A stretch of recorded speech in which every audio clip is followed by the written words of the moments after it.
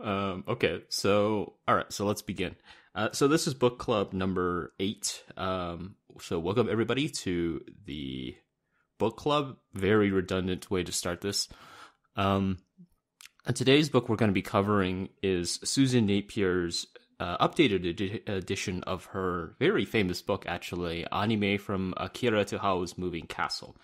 And so with me today, I have is Brian. Hello. Roger. Hi. And Digi. Hey.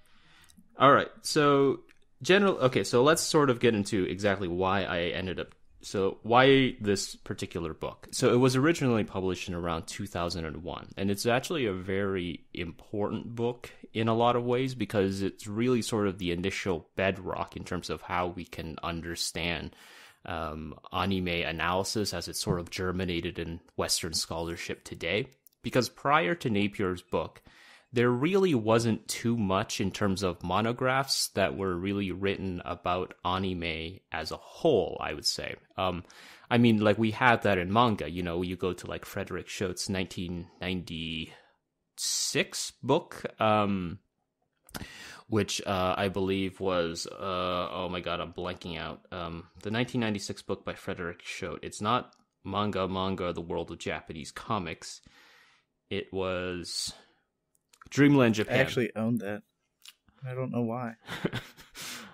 Dreamland Japan, yeah. And now a lot of people are probably going to say, well, you know, there have been things written before Napier's book that came out in 2001. You know, there have been things before that in the West. You know, Helen McCarthy, for instance, has written about that. Anne Allison, for instance, has also written in 1996 about mother-son plots. And that's fair, but I think in terms of sort of a cohesive singular text, really, when we're looking at that from that parameter, the most notable one that often gets cited is Anime from Akira to Howl's Moving Castle. And there's a lot of reasons why, because this is sort of a smorgasbord of ideas as it is presented through a lot of different lenses. And I think Napier sort of flexibly moves through a lot of them. And I wouldn't say it's necessarily too much of a deep dive into it, but it does give you a good idea of how sort of particular thoughts might function in a particular way. When we talked to Brian Rue, for instance, Brian, you might remember this, but when we talked to Brian Rue, he specifically cited Anime from Akira to Howl's Moving Castle as being sort of the introductory text to Western scholarship analysis on anime.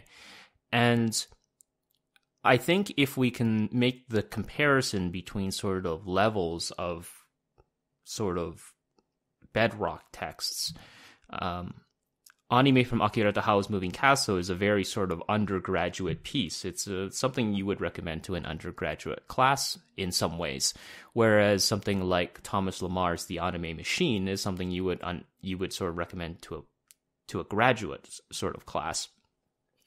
Now that said, of course, a lot of people are probably going to disagree with me on these claims, and that's fair. But that said, let's get into the basics here. What do you guys think of this book? I feel like we should have read this 8 months ago. I know we talked about this offline, you know, well, online, but off recording.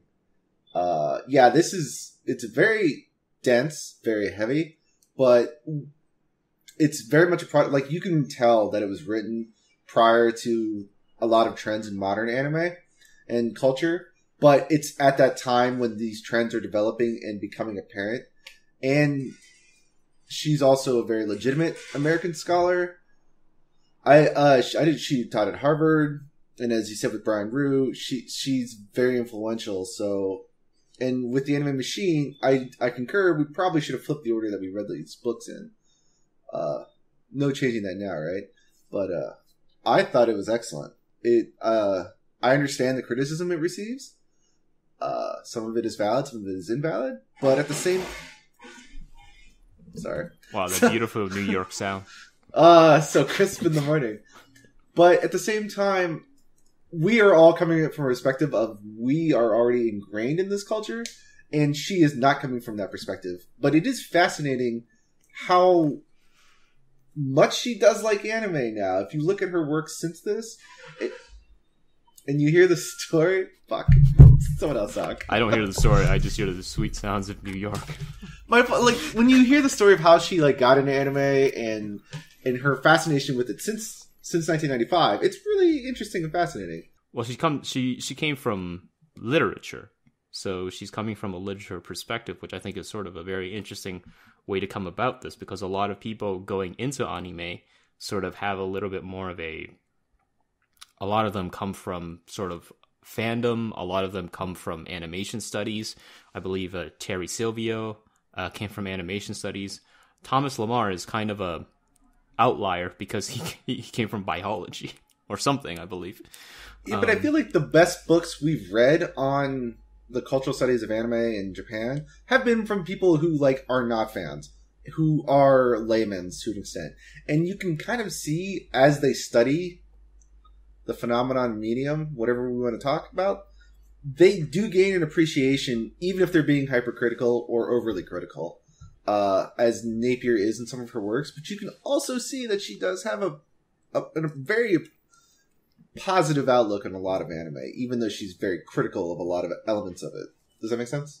Yeah, actually, there's one part of the book that's really striking of this is when she's discussing Rurouni Kenshin, and she says that it's an empowerment fantasy, but she also makes it very clear that she claims it to be a work that's worthwhile discussing, as well as saying that she believes it to be a good work in spite of that. Honestly, I didn't find this book to be very critical at all, in terms of, the worst it would say is maybe that there are problematic ideas in a story, but even as she's describing a hardcore tentacle rape porn scene, she will describe it as beautifully animated and highly inventive and extremely memorable. She gives a lot of credit to even shows that I'm sure I would watch and go, well, this is fucking dog shit. Yeah. I do want to clarify, when I say she was being critical, I mean, in the fact that she was, bringing a critical eye to these things. Not that she was being negatively critical. Right. But a lot of the criticism that's what I mean, that, if you're looking at it that way, I think she does a great job of, I don't know, either just loving anime or covering her tracks extremely well if she actually was bothered by any of it, Well, it's very clinical and often celebratory. She never, when she's describing something that many would describe with derision or disgust, she instead just describes it, there's never the sense of ugh, I can't believe I had to watch this to write this book, I never got that feeling, which I have gotten from other people. And I think that speaks to how well she is able to convey her thoughts and ideas, and how good of an actual cultural critic she is.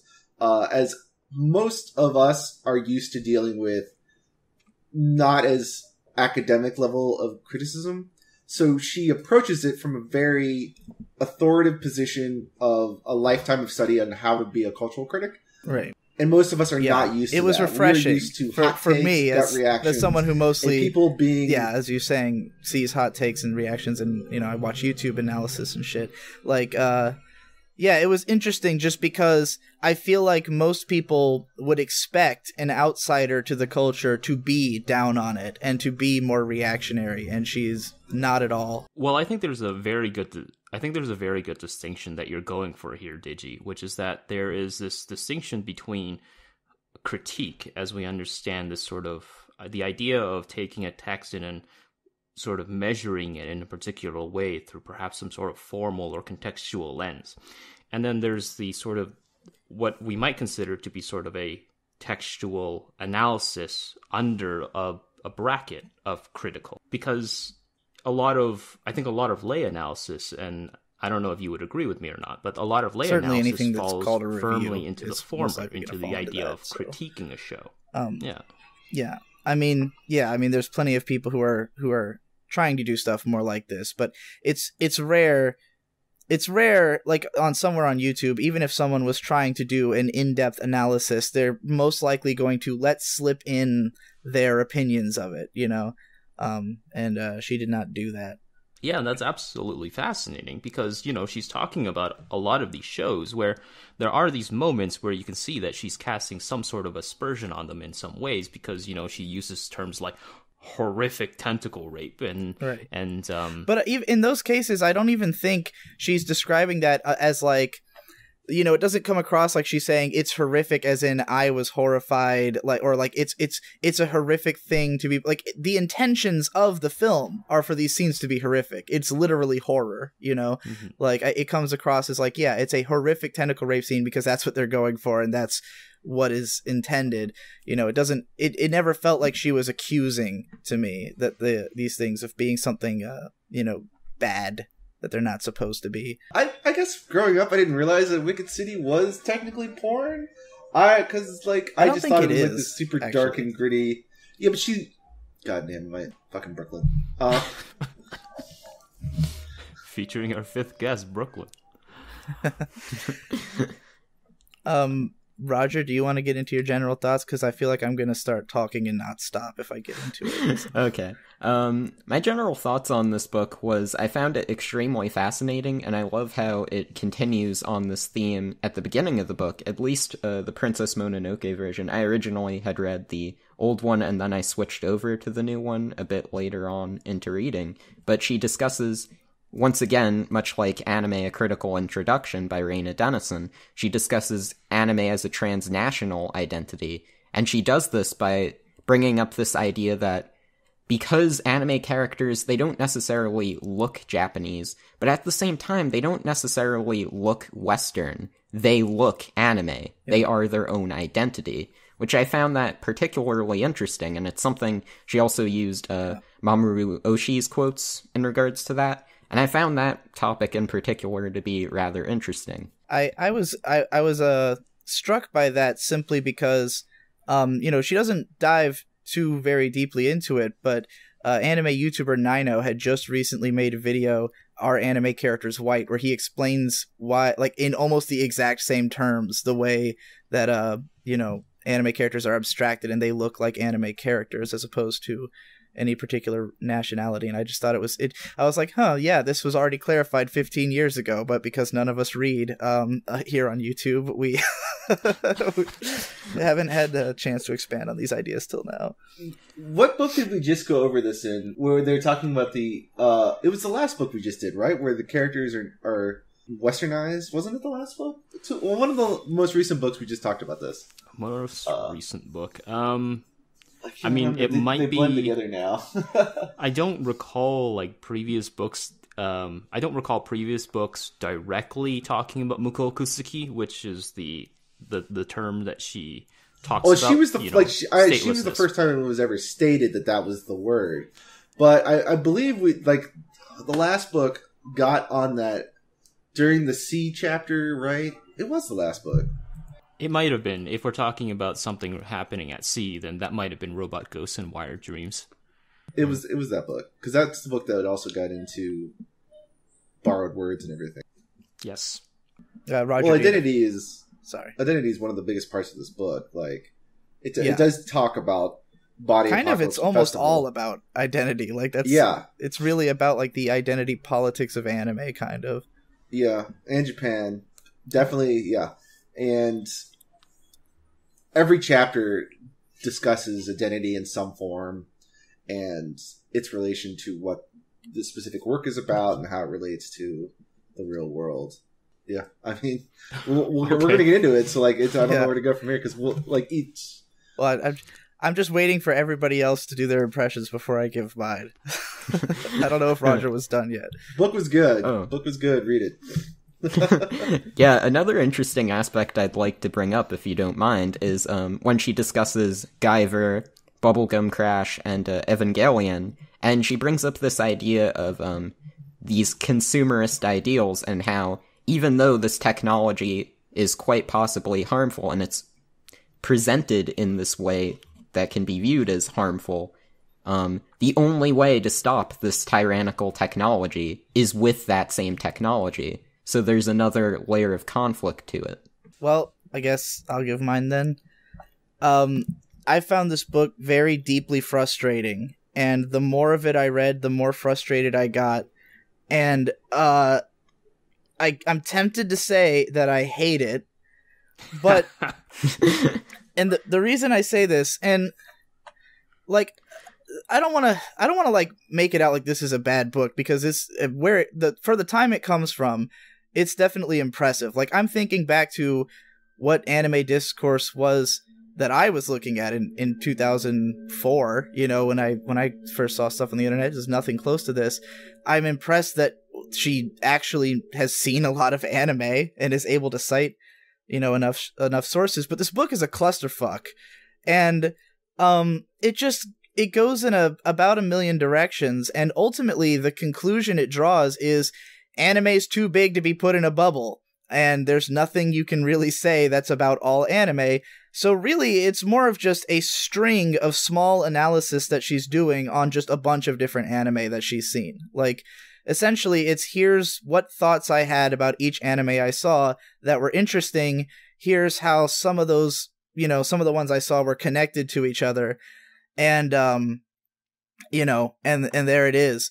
But you kind of have this sense, like, this book could have gone on forever if she just watched a couple more anime, you know, like, every show she could have watched would have its own unique things that she could have brought up in the same kind of context, or changed the definitions of the things she was talking about. And so it felt like just all these micro tangents of ideas that don't ultimately end up leading to something that broad of an understanding of anime, because as soon as you go beyond these shows, it's just going to keep expanding. It's more like a starter kit. Like, here's a few ideas to get you started thinking about anime. And for me, having seen most of the shows that she talked about, like, a lot of the times, if I had seen the show, which was most of the time, what she was saying just felt like it was literally the text of the show. Like, or the obvious subtext, you know, that, like, I didn't feel like I was learning something new about that show or seeing it from a new angle. Maybe just because I've had these shows forever, you know, they're all old as hell. Most of them I watched as a kid, so I understand the subtext kind of implicitly. But, like, you know, I'd be sitting there reading about Inuyasha, and I'm like, yeah, I know, I watched the show. You don't got to tell me this. But then I thought, well, I guess, you know, not everyone has. It was more interesting when I read about, like, Video Girl I, which I haven't seen, and I was like, okay. And the thing is, I don't disagree with anything she says about any of the shows. Like, I completely agree with her takes on each show, with the exception of Evangelion. But, like, the conclusions she draws about anime based on those things are where she loses me. And this is most prominent, for instance, in the chapter on pornography, where she just talks about four pornographic OVAs, well, really 3, and then she throws in Cutie Honey, just because it's kind of similar to the subject she's talking about. But then she keeps saying, like, you know, well, this is what pornographic anime generally is. It's like this. And I'm like, well, no, that's what those 4 are generally like. And as soon as you step outside of that, there's a whole different world of it, you know? And I feel like there's, you know, even though she keeps reiterating this idea that, yeah, there's too much to anime to put it in a box, you know, this is just a beginner's guide kind of thing. I worry that you could read that section and think, well, now I get anime pornography. And it's like, this is just like one small subgenre of the category, you know, even at the time, even in 2001 or whatever. So yeah, that's my sort of broad sweeping issue with it, was just the sense of not feeling like it was really building a big image of anime. It was just a bunch of random ideas about specific shows, you know? Yeah, like the most of the criticism this book gets is the generalizations that she does make. Prior to recording, I was reading, and she is writing about the trends at the time, and this was right. A lot of, like, specifically the porn trends, I think, started in 1995 when she first was introduced. And I'm a little older than you, and growing up, the big porn in the United States from anime, the Blue Girl, right, and like Cutie Honey was thrown in there. Like, it was like, and it was very popular. And the tentacle porn thing was like, a trope that was thrown on anime unjustly. But it's like, this is the Blockbuster anime though that we're covering, like the stuff sold at Blockbuster, you know, like yeah, exactly. Like, I mean, I can't blame her for having that perspective if she's only watching the stuff that's been brought to the US at the time, and maybe there wasn't even access to other stuff at the time because it's the 90s. It was very limited, right? Very limited. But like, and I don't even disagree with any of the things she's saying. It's just this idea of it's a corner of it, you know, like it's a corner of the thing that she's talking about, as opposed to like everything she says about the porn she's talking about. I'm like, yeah, that's yeah, there's a whole genre of that, and you're exactly right in how you're describing it. But then I'm just like, but I know 100 other shows, you know, that are different. And I felt this way about like each different category she would tackle. And the one that really baffled me, like I'm talking about the porn one because that one was particularly closed off, where she only talked about like that one genre. But the one that kind of baffled me was when she talked about mecha, because that was the one where she really did start to make like these kind of weird generalizations about what mecha is, and repeatedly kind of like sweeps Gundam under the rug in this weird way, where she just kind of goes like, yeah, there's stuff like Gundam, like the typical mecha shows, but look at this one, Evangelion, it's a total deconstruction because the main character doesn't want to get in the robot. And I'm like, that's literally the plot of Gundam, you know, like I had this overwhelming sensation that she had heard about Gundam and not seen it, you know, and like it's just this like kind of frustrating missing link. There's just like little moments of factual inaccuracies in there, and again, this is all stuff that I don't know. It's 2001. You know, she says Kunihiko Ikuhara, who brought us Sailor Moon, and I'm like, well, hold on. You know, there's just little things like that make me go, if you were a little bit deeper, then this would hold up better, you know? And maybe it's just a consequence of the time. Sometimes they actually address that in the book. One of the particular times is when they updated it, because initially they were talking about how Miyazaki doesn't really set any of his anime in modern Japan, and then what happens, Spirited Away comes out, and it's set in modern Japan, and then they address that in the new chapter. But you are right in that sometimes, like with Gundam in particular, they had the Ramba Ral story arc, wherein that's Amuro trying to essentially escape from getting in the robot. I mean, one of the most famous, you know, scenes from early in the film, after the first battle, Amuro refuses to get in the robot, and Bright slaps the shit out of him twice. And my own father never even hit me. It's like, you know, that was like the conceit of Gundam, is that it's a war story, and being in a robot sucks, and nobody wants to do it. So this idea that Evangelion is subverting what, like, she paints it as though like all other mecha are about power, like just empowerment fantasies. Everyone wants to be in the robot. Everyone wants to fight. It's about a crescendo of violence. And I'm like, Gundam was war as hell. That's the plot of the show, is that piloting the robots suck. By the end, the robots are completely disempowered. You've got, you know, the RX-78 with its head missing and its leg missing, stumbling through an asteroid, and the final battle's not even in robots. They fight on feet with swords, you know, and then even that falls through. And like, you know, I just don't think Gundam is necessarily a celebration of violence, though obviously it uses violence to have fun when it wants to. But I mean, then you get into Zeta Gundam, and it's like just fucking brutal and nihilistic, and everyone dies, and it's horrifying.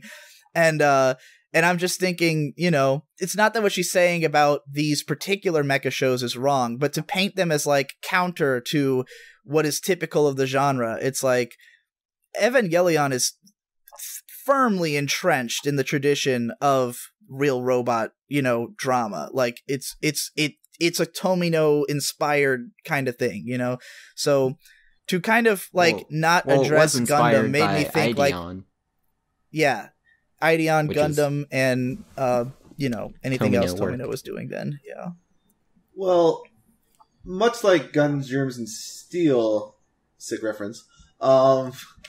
If you get down to the nitty-gritty specifics, there are major problems with this book.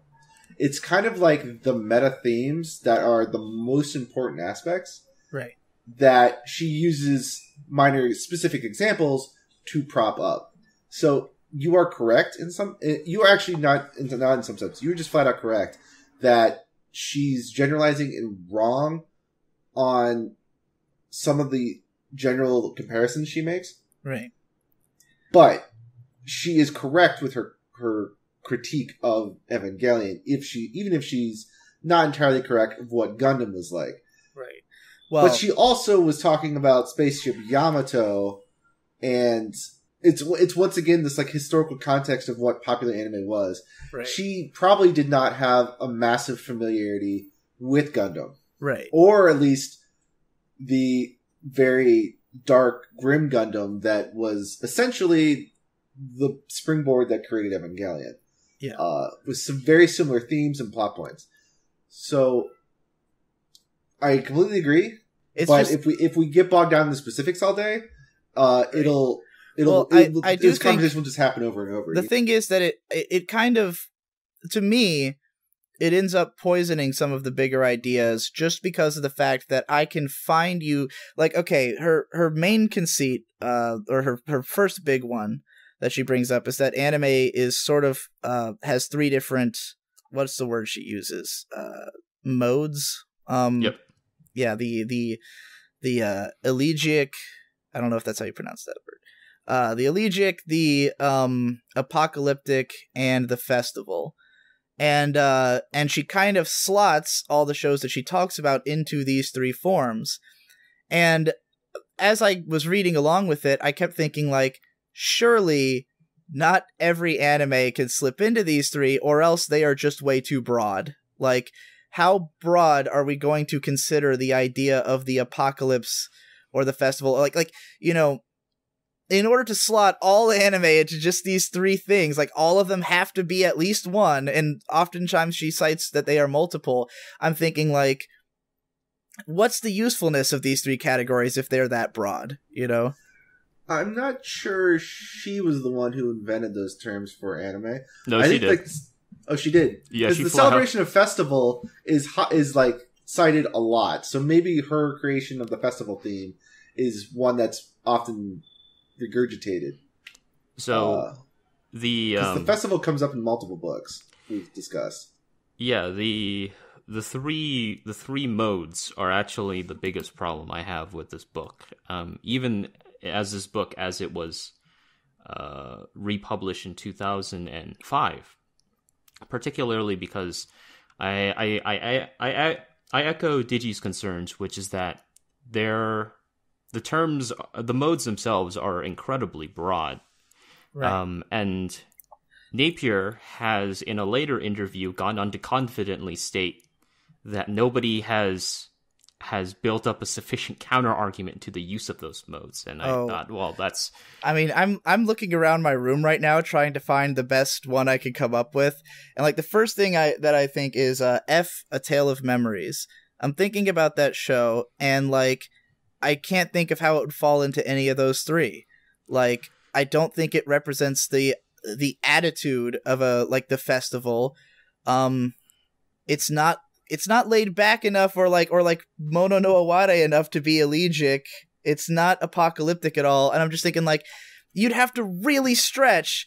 Like, you could maybe call it a festival if you really wanted to make that definition as broad as fucking possible, but I don't see how it fits into any of those three categories, you know? Well, I just realized that we never really went over what the three modes were, or like their definitions for the audience. Yeah, go ahead. Do that, Joe? All right, sure. Yeah, because we're having this heavy conversation. I'm like, wait, the audience maybe they hadn't read the book. So there are essentially there are about roughly 2 layers to the concepts as they're depicted, and Napier is essentially trying to go for very specific things with these terms. The first one, the carnival, or as she would call it, the festival, the Matsuri. She's drawing upon the works of Mikhail Bakhtin and Bakhtin's work on the carnivalesque. And the whole idea of the carnival is it's essentially, so in medieval literature, particularly Bakhtin was working on the work of Rabelais, the carnival itself was supposed to be this space in which, as we understand, medieval society, it's very structured, it's very hierarchical. But the carnival is this instance where everything sort of collapses in on itself. It's this space where everybody is quote unquote fair game, and it's dirty, it's destructive, it's an equalization in this specific instance, and that's sort of where new ideas can come in. They come in through the carnival. And you can actually see it in something like, say, stand-up comedy. Stand-up comedy is actually a very modern instance of a carnival. The idea that the comedian can criticize or make jokes about any particular thing, and that sort of injects a new idea. And she's saying that the carnival or the festival in this instance for anime sort of has that particular sort of transgressive nature to it. And, this is actually a fair idea, because, if you look at the work of someone like, say, Sawaragi Noi, who initially defended sort of quote unquote Japanese low art like anime and manga against sort of the haughty traditional Japanese high arts, it's very open, it's very sort of porous, and it allows new ideas to come in. I actually like this festival idea as applied to anime, because I mean the main show she kind of uses to explore it is Ranma 1/2, and like I totally get it, like just immediately, because that is a show that's about just sort of everyone is like a wacky character who just kind of breaks everything. Yes. They're all about breaking conventions or social norms, or just running rampant, breaking reality. Just like it's almost like a farce, except that it's taking itself seriously internally in terms of its story.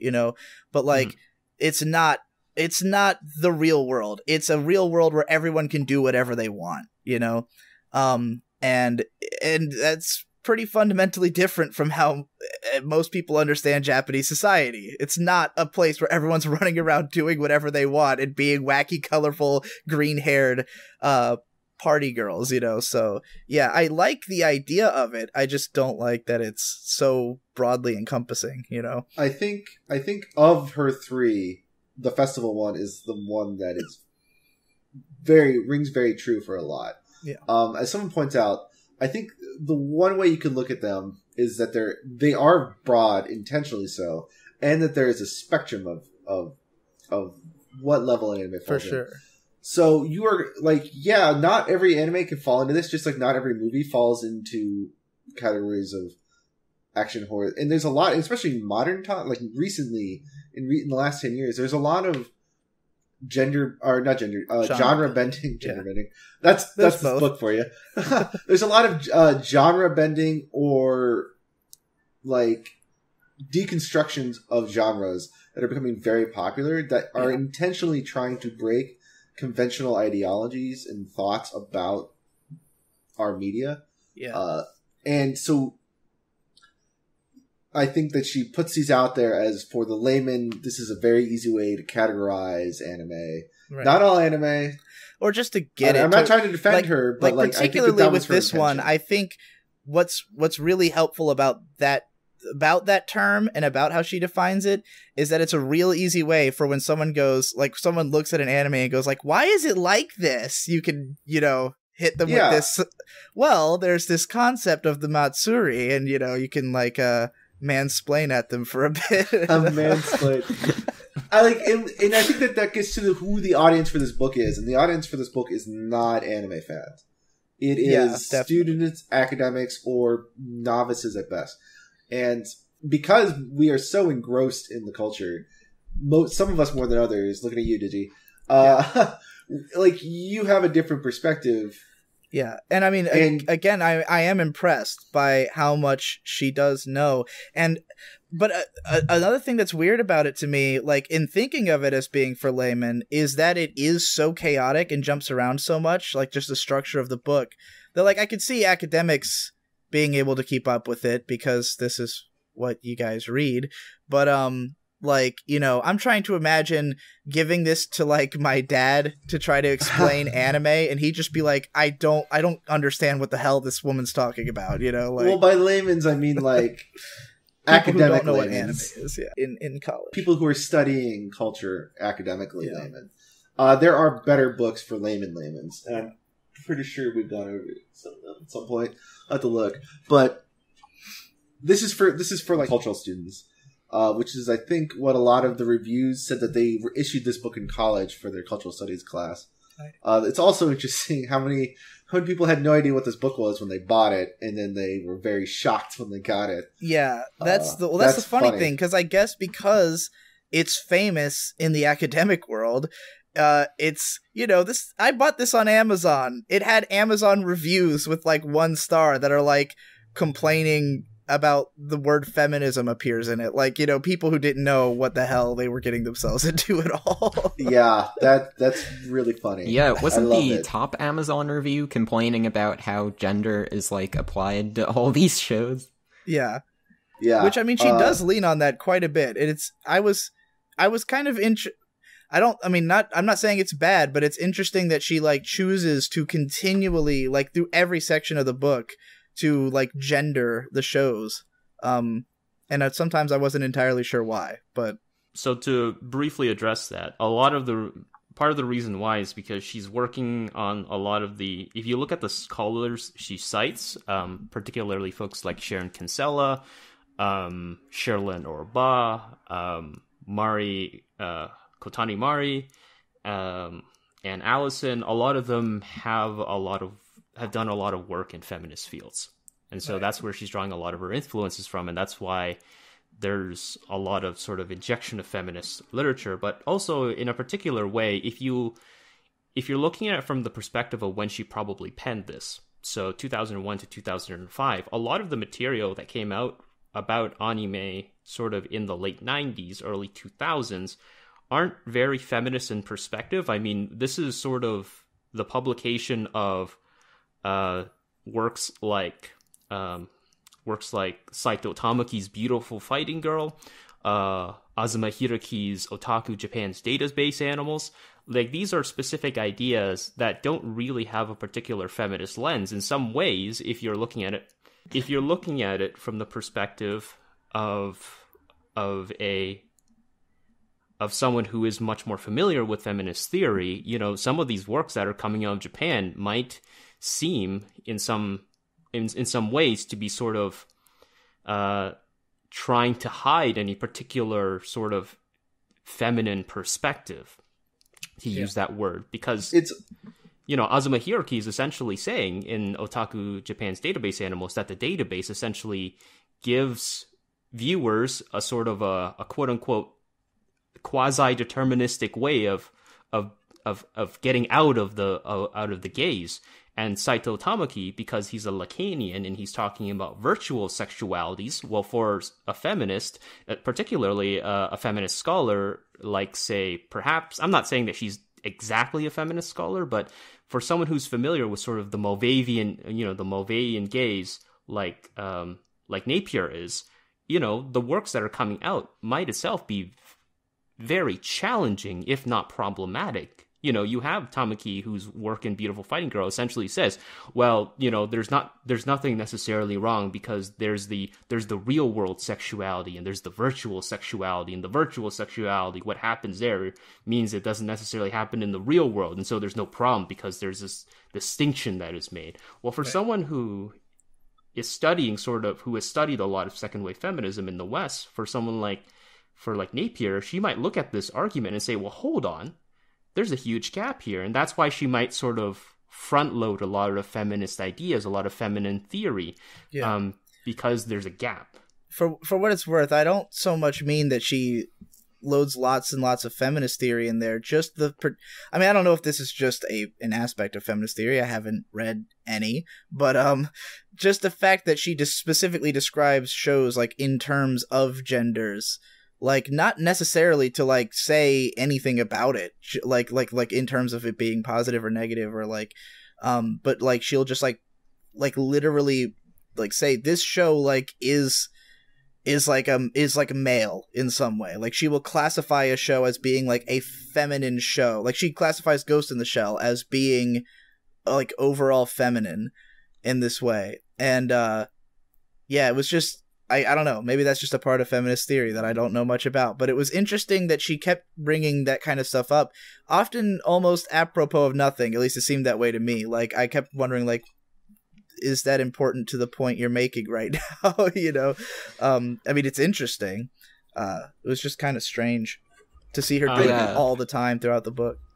Well, occasionally she does apply that and say, look at these works, and what these works came out at this time period, and they're essentially, she's applying the reflection of gender roles in those works to gender roles of Japan at that time. Like when she talks about Urusei Yatsura, Oh My Goddess, and Video Girl Ai, she describes how, Urusei Yatsura has involvement of the mother in it, whereas Video Girl Ai and Oh My Goddess she describes as from the era of the divorced mother, and sort of comparing and contrasting the two time periods in which both, well, in the case of that one, those two works versus Urusei Yatsura when they came out. Yeah. In the case of Kiki's delivery service, she brings up sort of how the role of the woman may have changed versus when the book came out and when the movie came out. Right. Yeah, I think I agree with Roger on that she's very much looking through a lens of history. But it is also important to note that she grew up during second wave feminism. So I wouldn't say that she is a scholar of feminism, but she's not exactly unaware of it. And much of anime and a lot of the critique of anime has been very muted on those subjects, avoiding it to some extent. So it's important that I think she's just making the important distinction that, hey, these are things. Some of them don't sit well. Some of them sit very well. I mean, again, I don't even really think she brings up that much whether or not it sits well. Like most of it's very just descriptive and not exactly judgmental. And again, I don't disagree with any of her readings, but it was just interesting because of the fact that she's choosing to, like, let's say she's in a chapter about something else, and like about mecha, and then continues to bring up the genders, like the genderings of the shows, even when it's not necessarily the central topic. And the reason that interested me is because she only talks so much about each show individually. Like she's kind of viewing it from one particular lens, and it's sort of whatever. That's why I said at the beginning that I feel like she was looking at it, whatever interested her about it, whatever she caught out of this movie, because none of these are thorough analysis. None of this is like, I'm talking about everything that this has to say. She's very much like picking a topic, often one that she can string 3 shows together with, like, let's say, like, what am I going to talk about in Ghost in the Shell? Well, the parts of it that relate to this other show, as opposed to like a comprehensive analysis of all the different things that Ghost in the Shell has to say. So that's why it interests me that like it always sort of came back to this one lens, which maybe is just the one that interested her the most, or that she thought there was the most unique things to say about. As you said, if there wasn't a lot of feminist writing about anime at the time, that might have just been the most interesting perspective to take to it. It just feels odd because this book is called Anime from Akira to Howl's Moving Castle, and because it tries to be this like broad spectrum, like here's a big picture of anime, but it's really like one person's kind of like through line of interest through the anime she watches. It's like, what did she pick up on and find interesting about these shows, when you could write 10 more books about all these shows and all the different things that they go into. And some of these shows have had books written about them. As you said, like Gundam, someone mentioned earlier, Gundam could have fucking 40 books written about it. Yeah. And I don't think she sat down to try to do that.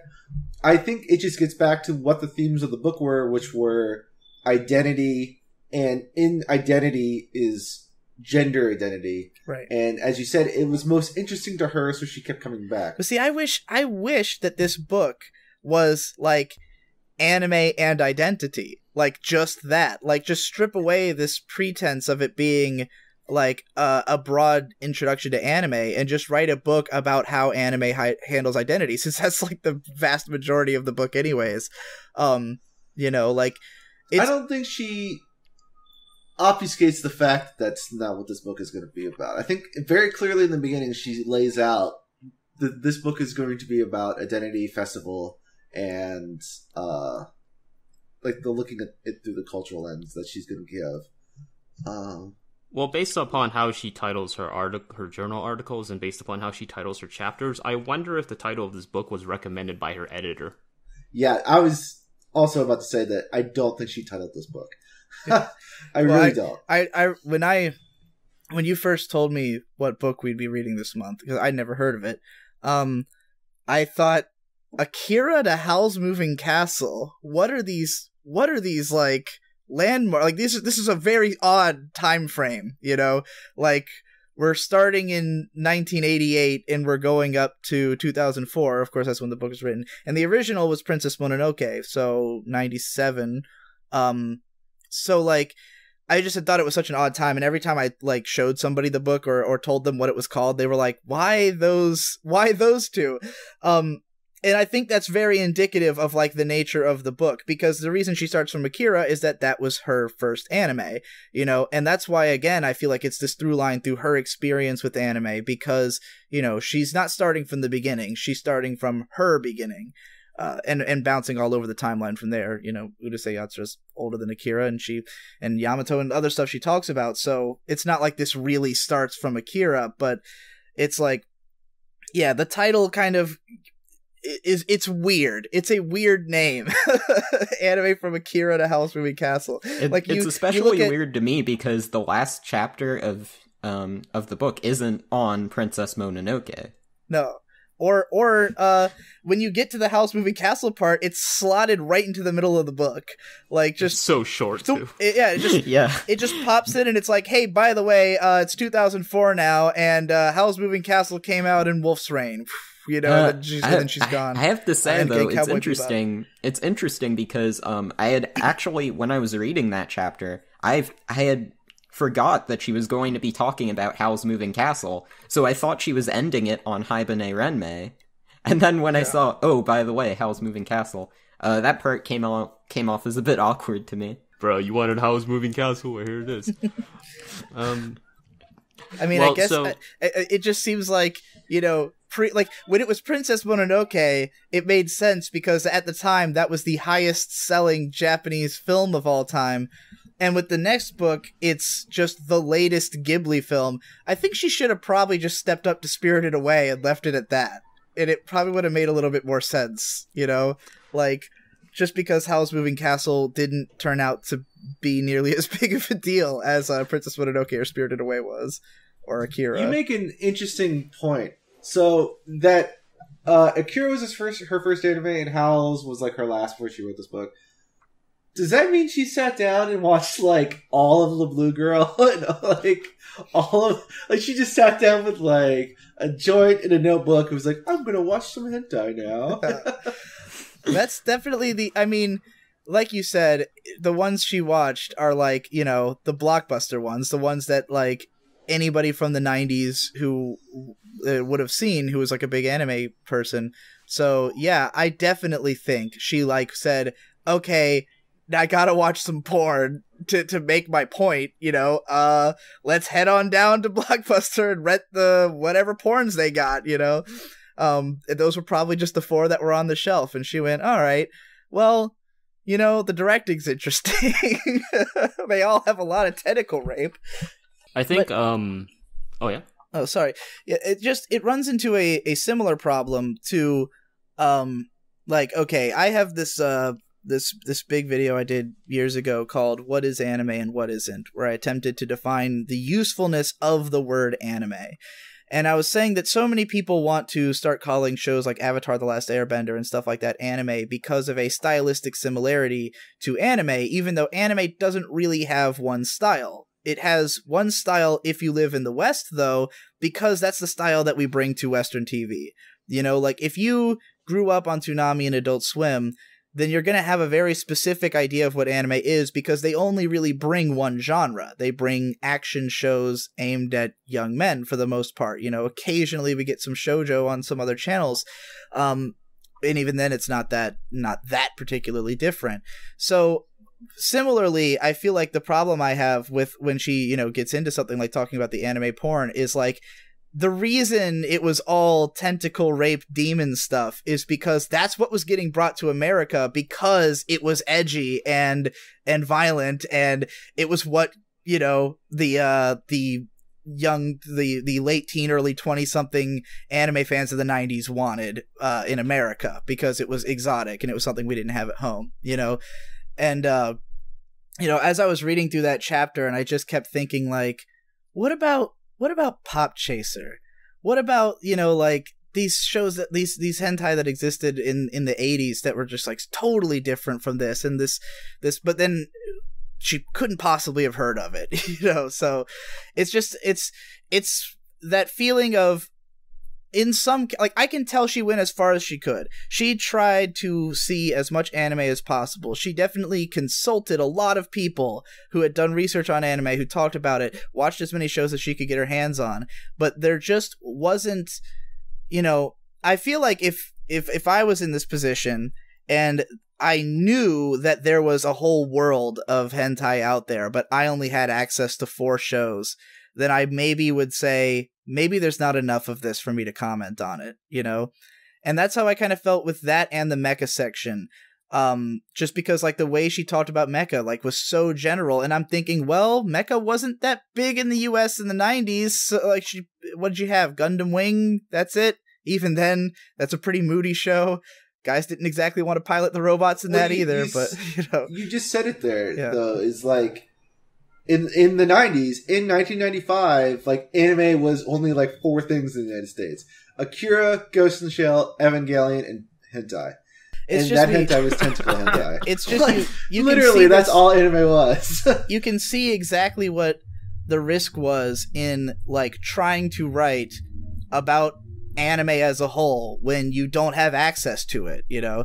And even today, we still run into this problem where, like, I get in trouble sometimes because I can't read Japanese, and people criticize the things I say about anime because they're like, oh, well, you didn't read what this producer said on a blog last year that contradicts like, one sentence in your book, but it's, you know, there's always a limit. That's getting into the, like, there are general, so, like, when you're doing cultural studies and critiques, there are levels. There's the macro level and the micro level. The micro level will defeat the macro level just as the macro level can defeat the micro level. Okay. Like, what some... Thanks, Hegel. No problem. So what some producer said on a blog is not relevant because the author died and we killed him or her. Oh, wow. So... yeah, it's actually... this actually is interesting that you bring this up, because in the Grave of the Fireflies Barefoot Gen part of the book, she brings up how Barefoot Gen is more of an anti-war story than Grave of the Fireflies, but Isao Takahata has made a claim multiple times that Grave of the Fireflies isn't an anti-war film at all. So, it's like, that goes without saying. Did you know Saving Private Ryan was supposed to be an anti-war movie, and it's like the greatest war movie of all time? And from your perspective, you're saying that people often throw random bullshit stuff at you to try to tear apart your arguments. And, like, that can always happen because there's always some little minor detail that ignores what the main point is, you know? Right. Like, the main point is the point. It can affect it. Like, if, say, you know, if a show is making reference to a cultural idea I don't fully understand, I might not be equipped to... you know, talk about what that show is really about. You know, like, maybe I don't totally get it. At what point is anyone equipped then? Because in this current... Never. Well, no one's ever equipped so then fully. Should we never ever do any critical analysis of anything? The thing, no. This is why I keep stressing that I think this book is great for being from 2001. It's just a matter of, like, we have the perspective now that a lot of what's said in this just doesn't feel like it. Like, it doesn't feel helpful. I agree with you. There are definitely parts of this book I was reading. I was hearing like, wow, what she has to say about some of these subjects, it's like I'm not trying to defend. We've gotten way past this. We know so much more now. You know, even about what was out at that time. You know, like, it's not even just a matter of, like, things have changed since this book. It's like our perspective on what existed when she wrote this book is different. And so it kind of affects when she says things like, you know, when she's talking about the changing nature of, like, the emergence of the shoujo, for instance, which is a great great bit. I love that her identification of this idea of shoujo as like young girls as like something you can just like project onto. Like they're these kind of inoffensive, all lovable, like you want them in every conceivable way. Like girls want to relate to them, guys want to possess them or to just project onto them. They're just like a blank slate, and they they captivate the world. But she talks a lot about how Miyazaki's shoujo characters are very different. They're a bit more driven. They're a bit more they take more action and stuff like that, and they don't feel like the typical shoujo characters of the time. But I did my own little research project a couple years back where I watched every anime from 1991 just because that was the year I was born, and I wanted to do so. And in doing so, I came to this really incredible kind of revelation. I've made a video about this called Women in Anime in 1991 or something like that, which was that like every show from 1991, the main character was a powerful female character, like all of them. And all in different ways. It was a spectrum. Some of them were more like the shoujo she's describing, and some of them were like were either just like powerful women who were nothing like the typical shoujo, or who were exactly like a Miyazaki style character, But there was just so much of it. Like every show was about a leading woman. And so for me, there's like this other broader thing that might have been going on, even bigger than what she was talking about. There's more to it. There's this other deeper level we can look on it at, and it might recharacterize even the things she was talking about. And the only reason I'm able to come to that conclusion is because I now have torrents of everything from 1991, and I could do that, and she couldn't have at the time. So, Is this like early stage moe? Like, I feel like if moe was a concept when she first wrote this book, she would have talked about shoujo briefly and then entered into moe during that moe, chapter. I think, became a concept in the late 90s, early 2000s. I know it did in Japan, right. not here. Not in the West. And specifically not in Susan Napier's academic lab. There's definitely this evolution. I have a video about this too, the history of cute girls in anime, where I talk about how basically over time there's this weird, like it's like in the late 80s, because in the 80s anime is all sci-fi and fantasy. It's all like, masculine escapist fantasy kind of stuff that we all associate with 80s anime. But then in the late 80s and early 90s, suddenly for some reason all the men just get swapped out with girls. And in some cases it becomes, it's a cutesy girl who's just in the male scenario, and in some cases it's a girl who like is just doing what the guy would have done, just kicking ass and taking names and doing whatever, and it doesn't even feel like a bishoujo character at all, Yeah, and I think that's the influence that Miyazaki and moe had on the industry. I'm not going to make the presumption. You should read, or you hopefully have already read the Moe Manifesto. I have read nothing. This is the first book I've ever read in my life. Anime from Akira to Howl's Moving Castle is literally my first text document that I've ever perused in any capacity. I can't tell if you're kidding. I actually think that Macross is it is actually the first. It is actually the first academic book I've ever read. I would highly recommend you pick up Moe Manifesto. Yeah, because they actually do bring up what I'm going to bring up right now, is the idea that Macross, it was a combination of both the male sensibilities of the giant robot and the action, but it also took the shoujo sensibilities of the romance and sort of combined the two into a cohesive whole. And that's why a lot of people complained about it. It's like, get your shoujo out of my mecha. Well, that was outright the intention. Kawamori's statement was, I wanted to write a love story on the backdrop of epic battles. And that's what the show was. She gets to that in this book, by the way. She talks about how like emotions start seeping, feminine emotions start seeping into predominantly what was traditionally a masculine genre. Right. And that's like one of the whole chapters is talking about how like there's a lot of women shit going on in Evangelion. It's like a lot of people dealing with emotions and problems, which were traditionally not in male anime at the time. you are correct. But that's the thing. It was in there, but yeah, that's the thing. I just feel like there was a lot more of it than Eva was 95. Gundam was 79, and they were dealing with the industry. It broke the industry. Like everything since Evangelion is like, in some sense, an Evangelion clone. In some sense, borrowing, damaged character, all this stuff. Much in the same way that SAO changed a lot of the industry too. Not necessarily for the good, as we all know about you.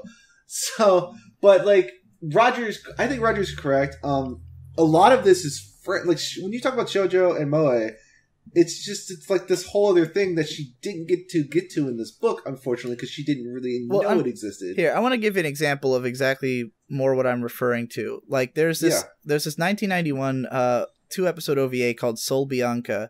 It's about like 5 women on a spaceship who are like bounty hunters or something like that, or they're space pirates. And even though like they are, whoa, who just unplugged their headphones? Even though they are like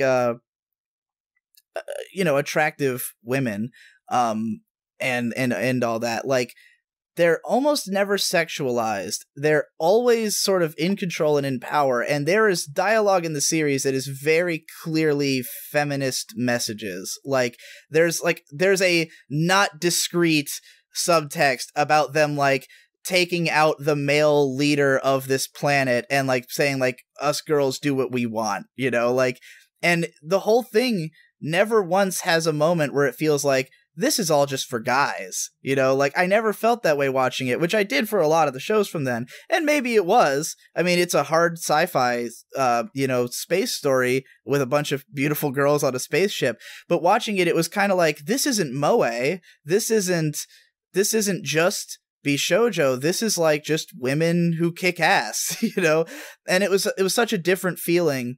And a lot of the stuff from that time period kind of gave me that feeling, and that's why I feel like there's this other strand that was also going on, that, like, if we're missing out on it, then it recolors the whole perception of the time period. It's like, maybe there was an even bigger, and maybe it was lost. Like, I feel like when I was watching those shows from 91, I was like, what happened to these girls? Like, why did it become more moe? Why did the girls become, like, less and less of this kind of kick-ass and more of this, like, controllable, like, the girl is always the most powerful in the story except other than the main character, which is what it all is now, like, what happened to this era when it seemed like everyone wanted to write a show about a girl who kicks everybody's ass and is in control, I mean, this is coming from someone who does not like a lot of modern anime. I also have a longing for the past because I feel like anime has painted itself into a box, a moe box. Double pun there. But it's all about the touchstones and the cultural tentpole, like the monument animes that have changed, and those are the ones worth looking into and investigating. So, like, Miyazaki, Sailor Moon, Dragon Ball Z, like these tentpole animes that you can peg down. I understand, and I don't want to presume what you're going to say, but, like, when you look at these great one-off shows that were never massively popular, but they have a huge, you like them, there's a huge fandom, I'm not discrediting them. There's a reason that we look to Evangelion, these big shows, as moments in the thing is, I worry about doing that because those shows are often outliers. Yeah, but I completely agree, and it's not us doing it. It's culture does it. There's no academic is sitting down watching Evangelion and said, we should make this. For some reason, Death Note became amazingly popular. SAO became amazingly popular. Right. It resonated with fans and viewers at a time. I mean, like, there's changed things. I think there's kind of an odd dissonance between like Evangelion inspired everything else. Like, it's absolutely always fair to look at Eva because, like, it just completely, affected everything after it. So, like, you kind of have to look at it. But when you look at Miyazaki, like, some of his film, like Spirited Away, it was the highest grossing film of all time, and it doesn't feel like it really affected the greater whole of anime all that much, Like, maybe his earlier films had much bigger impacts, and maybe that's why Spirited Away didn't have to have one. But, like, I always feel like Miyazaki has at least in his later years, been like a distant guy. Like his movies don't even feel like they're a part of anime. They don't feel like they're a part of the culture surrounding them, you know? And that just shows you how much anime has changed. So like Miyazaki is an auteur filmmaker, and in the 80s, his films are like Eva. They changed everything. Right. So like Shoujo and Moe is like because of Miyazaki, and then Eva changed everything after that. And the reason why he doesn't seem relevant now is because he doesn't make anime. Yeah. He makes films that happen to be animated in anime. And the industry that most of us are familiar with and consume is different than the one that he started in and is still making films for. The films he makes are a dying breed in anime, and they're celebrated because we won't have them very soon anymore. Yeah. Interestingly, I think also Miyazaki in a lot of ways is a marketing tool, because movies that are similar to his from Ghibli don't do as well if they don't have the Miyazaki brand name. And just, I mean, and this applies also to like, I think a lot of, you know, Mamoru Oshii and someone who I haven't seen as much analysis of, but you guys can tell me if he's been brought up in any of these articles or any of these journals, Satoshi Kon, who felt completely outside of anime. Like, and I don't think Satoshi Kon's work ever like changed anime in any way. Like he was basically making like live action movies in animation that could do things that live action movies couldn't, and that's why it was special, you know. But like no one copied him, and no one can copy him, to the point that they can't even finish his last movie because they can't find anybody who can copy him, you know. And it's like when we look at those and we study those and we say like, oh, I'm gonna study anime, I'm gonna look at all these Satoshi Kon movies. I'm like, you're not studying anime, you're studying Satoshi Kon, you know. It's like a different story. And I completely agree with you that Satoshi Kon was not an anime director. He was just a director. Yeah. He was a visionary, just as Miyazaki is. They just used the medium of anime for their craft. I think Satoshi Kon did do a couple live action stuff, right? Well, Perfect Blue was supposed to be a live action film, and they didn't. I mean, it was called Black Swan. Bazinga! Yeah, he never actually directed. I think he wrote for a live action film, but he never directed one. But yeah. So I have a series. So I have a series of lingering comments here. So the first one here is that there is actually a good amount of work written about Satoshi Kon. Ironically, by Napier. Napier has written quite a few articles about Kon. Cinema Anime has an entire chapter written by Napier about Kon. We did a whole book on him. We did a whole book that had him. Didn't we interview someone on Satoshi Kon? Well, who was that? Stray Dog of Anar? Fuck. That was Mamoru Oshii. No, that was it. There you go. The second one. Listen, by the way, doing like a year of books is like, fuck, they all just blend together. So, yeah, in Cinema Anime, wasn't she talking about Perfect Blue and its relation to like the male gaze and reflection? Yep. Yeah. The second one is we should probably get to the other two parts of the sort of 3-part system she set up here. Yeah. The second one is the apocalyptic, and the third is the elegiac. The apocalyptic, in this instance, is revelation and destruction, oftentimes existing at the same time. And the whole idea is supposed to capture this sort of post-war calamity, sort of catastrophe, sort of identity. And it's very much a postmodern sort of rendition. She's emphasizing the postmodernism of anime in a lot of ways, this idea that there's pastiche. It's a very Jamesonian idea. The third one is elegiac. Elegiac is a sort of wistfulness, a sort of longing in a particular way, and how that sort of may manifest.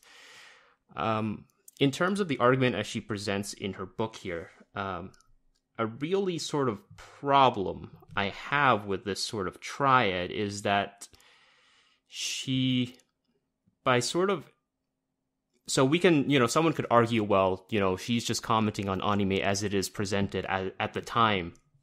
But the problem here is that she has mentioned, as I've stated before in later interviews, that it still holds up.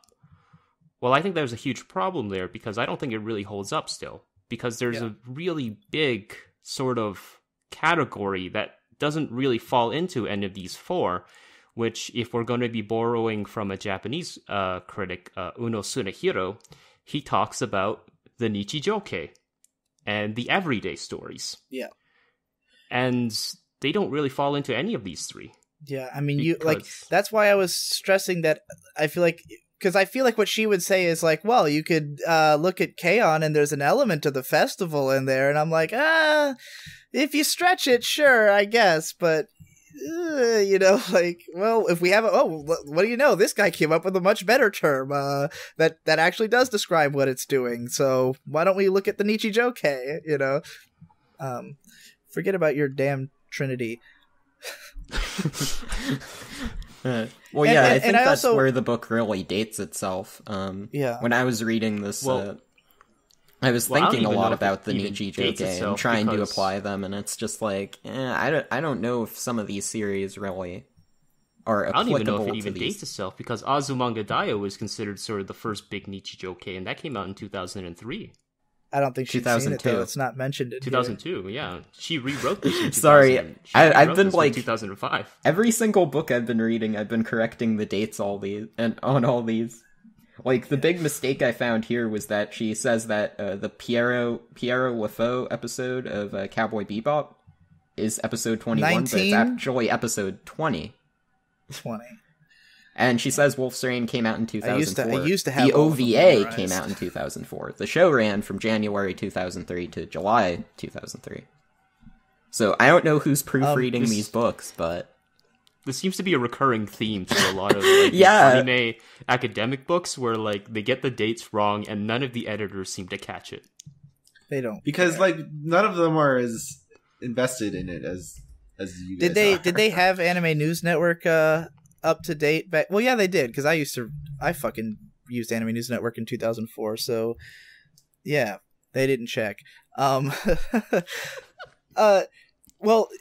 to me it dates it in the sense of bringing up the apocalyptic, which I do think, I mean, in anime to this day, there's still, anime has a tendency to end in a big apocalyptic scene, but it was way more popular back then, and I don't think it was entirely like, people always like to bring up the post-war element of it, like Akira. Obviously there's a big fucking nuclear bomb, obviously symbolic of a nuclear bomb, but at the same time Akira is like totally Road Warrior Mad Max, like, which anime was hugely influenced by at the time, all the handmade movies of the 80s.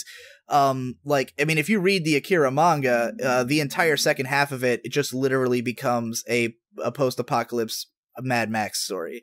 So, you also have to look at just what were the trends of the time, and Blade Runner and Mad Max were extremely popular in Japan. They ripped both of them off 1,000 times in the 80s with a million different OVAs.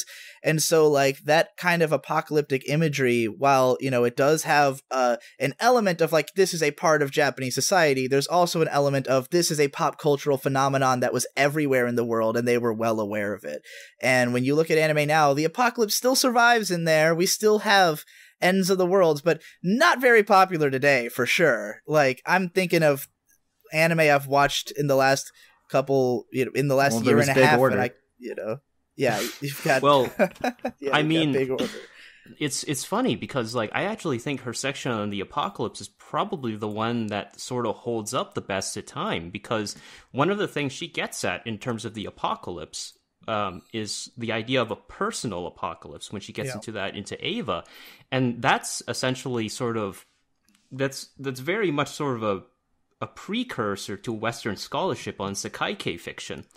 And what's one of the biggest sort of grossing anime, or I think it is the biggest grossing anime right now, which Kimi no Nawa, which itself is a Sekai-kei apocalypse, a post-Fukushima Sekai-kei. Yeah, that does make sense. Biggest grossing biggest grossing Japanese film of all time, I think. Well, did it beat out Titanic? Yeah, well, Japanese film. Oh, Titanic's. Okay. I know it beat out Spirited Away. Yeah. Yes, it conquered Spirited Away to take the title as the number one. and it did it before ever making it to the United States. Yeah. Power of Southeast Asia. power of the Chinese market. Yeah. And well, you know, you can even look at it through the perspective of, say, you know, that's why I focused on Death Note as the first sort of apocalyptic video. You know, the entire idea of Death Note was the idea of revelation, and, you know, Death Note's sort of sabaibuke fiction, survival type fiction that Tsunehiro calls it, has its roots arguably from Evangelion and the sort of world type apocalypses. And, you know, whereas Evangelion is sort of really a perfect storm of an apocalyptic tale because so many things happened around it that it really hit at a very perfect moment in sort of Japanese catastrophe history, that everything really ends up being measured against it. But I think Death Note is really interesting in itself because it's a post 9/11, it's a post Junichiro Koizumi neoliberal reform work that itself is apocalyptic in a lot of ways. Do you think? So I think that's yep. So sabaibuke, I don't know too much about the term. I would assume it originates from like battle royale. Yes. And did you watch the Sent anime stuff video? I did. I don't remember it. So man, what a burn. Oh, sorry. What was your specific question? Oh, just simply because I'm wondering if you would consider Death Note sabaibuke. Do you think it owes more to Eva than it does to battle royale? So the thing is that essentially sabaibuke fiction, or survival type fiction as it's often translated, is an offshoot it's the same of word. That's why it's translated that way. It's just an English word pronounced funny. Sabaiburu. So that particular type is actually an offshoot, or to some people it's a subtype of Sakaike. So Death Note really draws a lot from Battle Royale, but Battle Royale draws a lot from Eva. So it's kind of a both. But Battle Royale's before Eva. Battle Royale's from the 80s. Was it?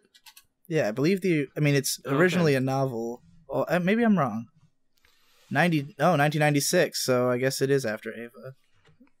Well, I don't think Battle Royale was like directly, like I wouldn't be crazy to say that Battle Royale was like a direct sort of offshoot of Eva, in that the creator was like, dog, I'm gonna make my own Eva. Yeah. But I think that sort of the ideas, I don't know why I thought it was older than that. I don't know, it might be some other survival story you're thinking of. But I think the sentiment that Battle Royale sort of is trying to capture, really, you know, it might have evolved independently, but survival type fiction, as Tsunehiro would call it, does draw a lot of influence from Sakaike types. And the whole idea is, you know, there's this game. There are these rules that society places upon young people, and young people either navigate or breaks down these rules. I usually call them death game shows, personally. But Survival K sounds, better. It sounds it sounds more collegiate, badass, and foreign. I think that everyone Survival K is everyone making just a wants bit to of be a able to comeback. put K at the end of stuff because it's cool. Yeah, Remember back I when think K that was just Survival K is visual making K? a bit of a comeback recently with Handshakers was the recent big Survival K title. Well, I mean, Persona 5. there Persona always 5 is one. Survival K. Like, I think that's like the most, like, that genre is like guaranteed there will always be a big one.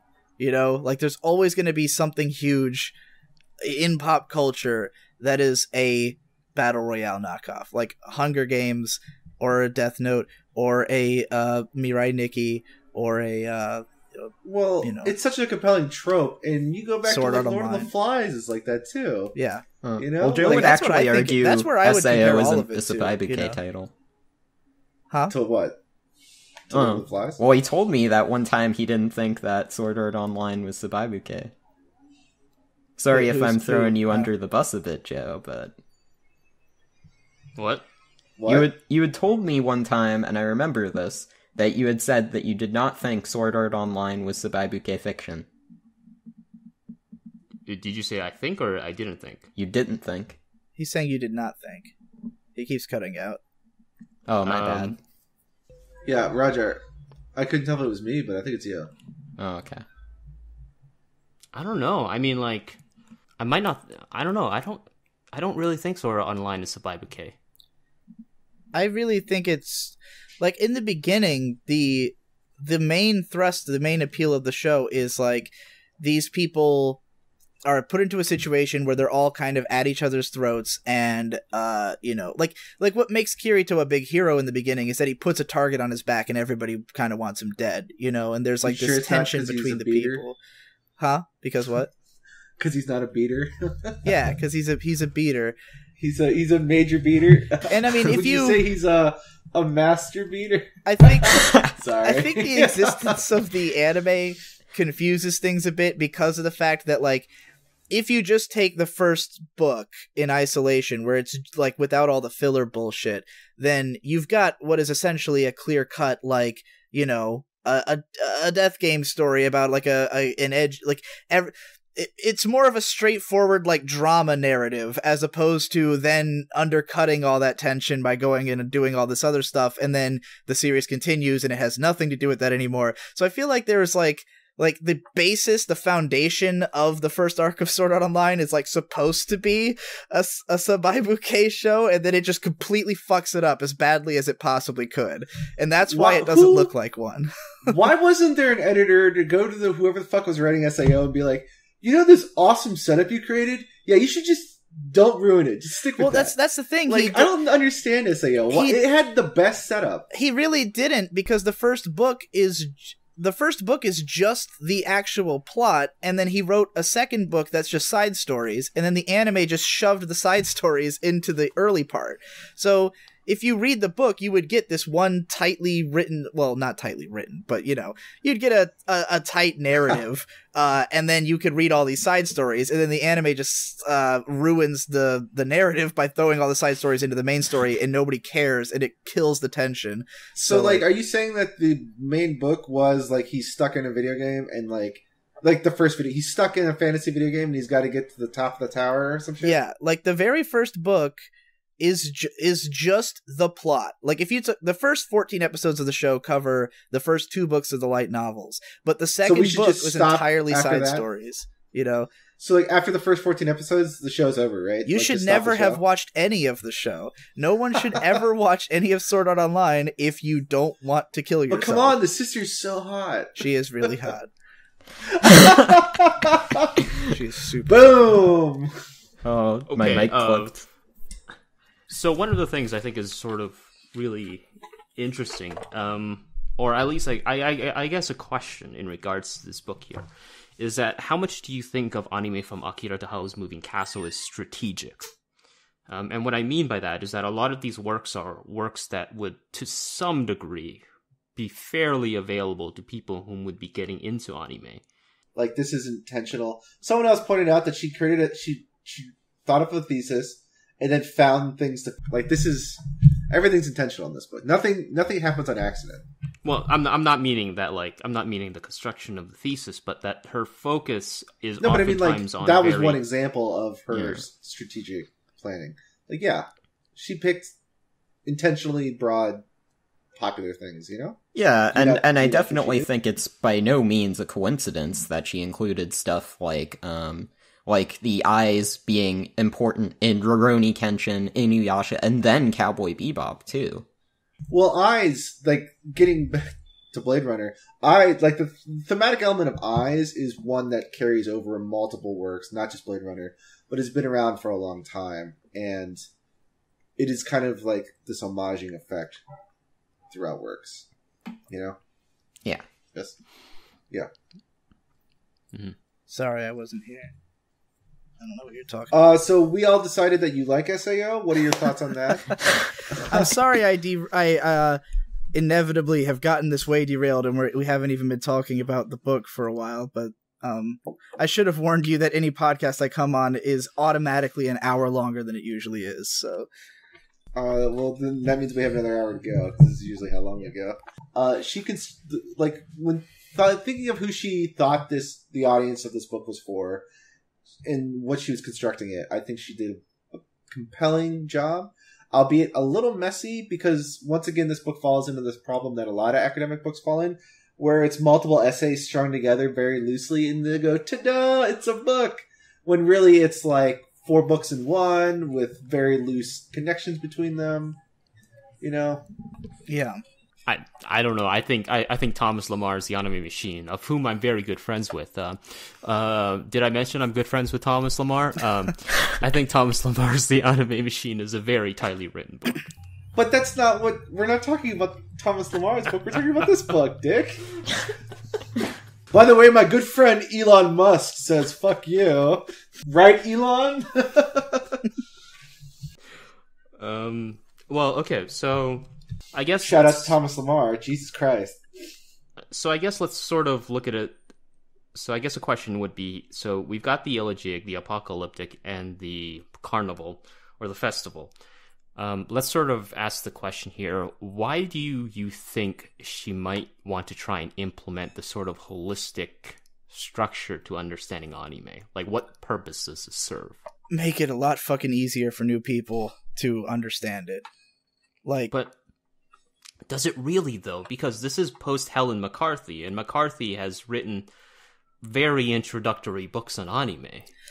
Well, I think what this is good for is an introduction to analyzing anime and just thinking about it.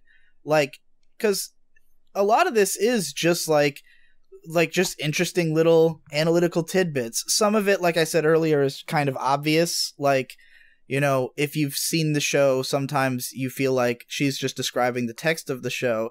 But then other times, you know, she might talk about like the symbolism in a show, or like just generally the way she described Ranma 1/2, for instance. Like, it felt like all stuff I've seen all of Ranma 1/2, and all of it's stuff that I felt like I intuitively understood but didn't appreciate the significance of. Because if you just watch Ranma 1/2, you're just watching a goofy comedy show, you know?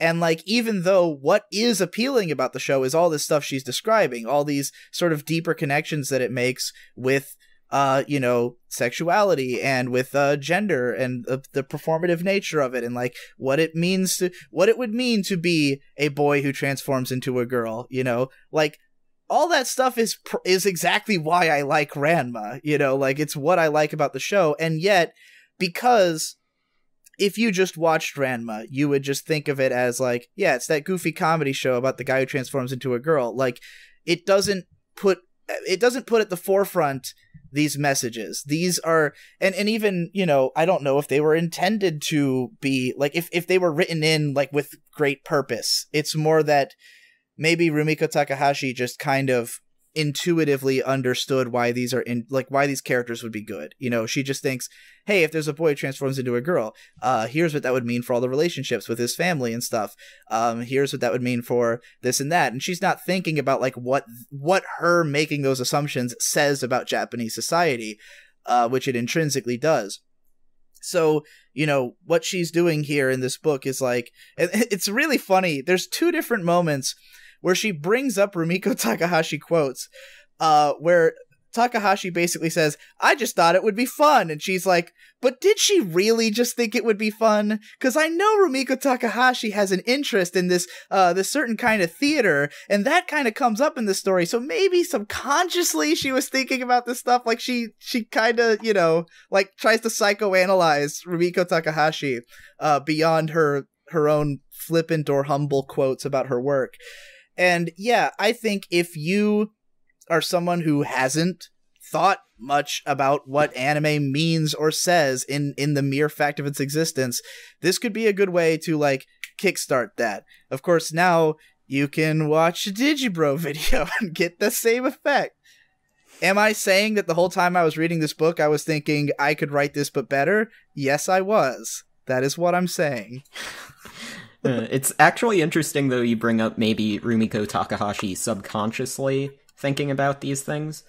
because this is actually something that Joe's brought up in regards to authorial intent, wherein, like, sometimes these things just come naturally to the writer, and because of this, they're not really necessarily thinking about it, but it's happening. Yeah. Well, an author, subconscious, intentional or not, is writing in the context of the culture that they come from, which is a window into the larger morale and ethics that they have, whether they realize it or not. So, I mean, if unintentional elements of a story are still reflecting the culture that they came from. I mean, if an author tells you that they wrote this character to be quote unquote like the most normal character, then it says a lot about that society, you know, like automatically. Exactly.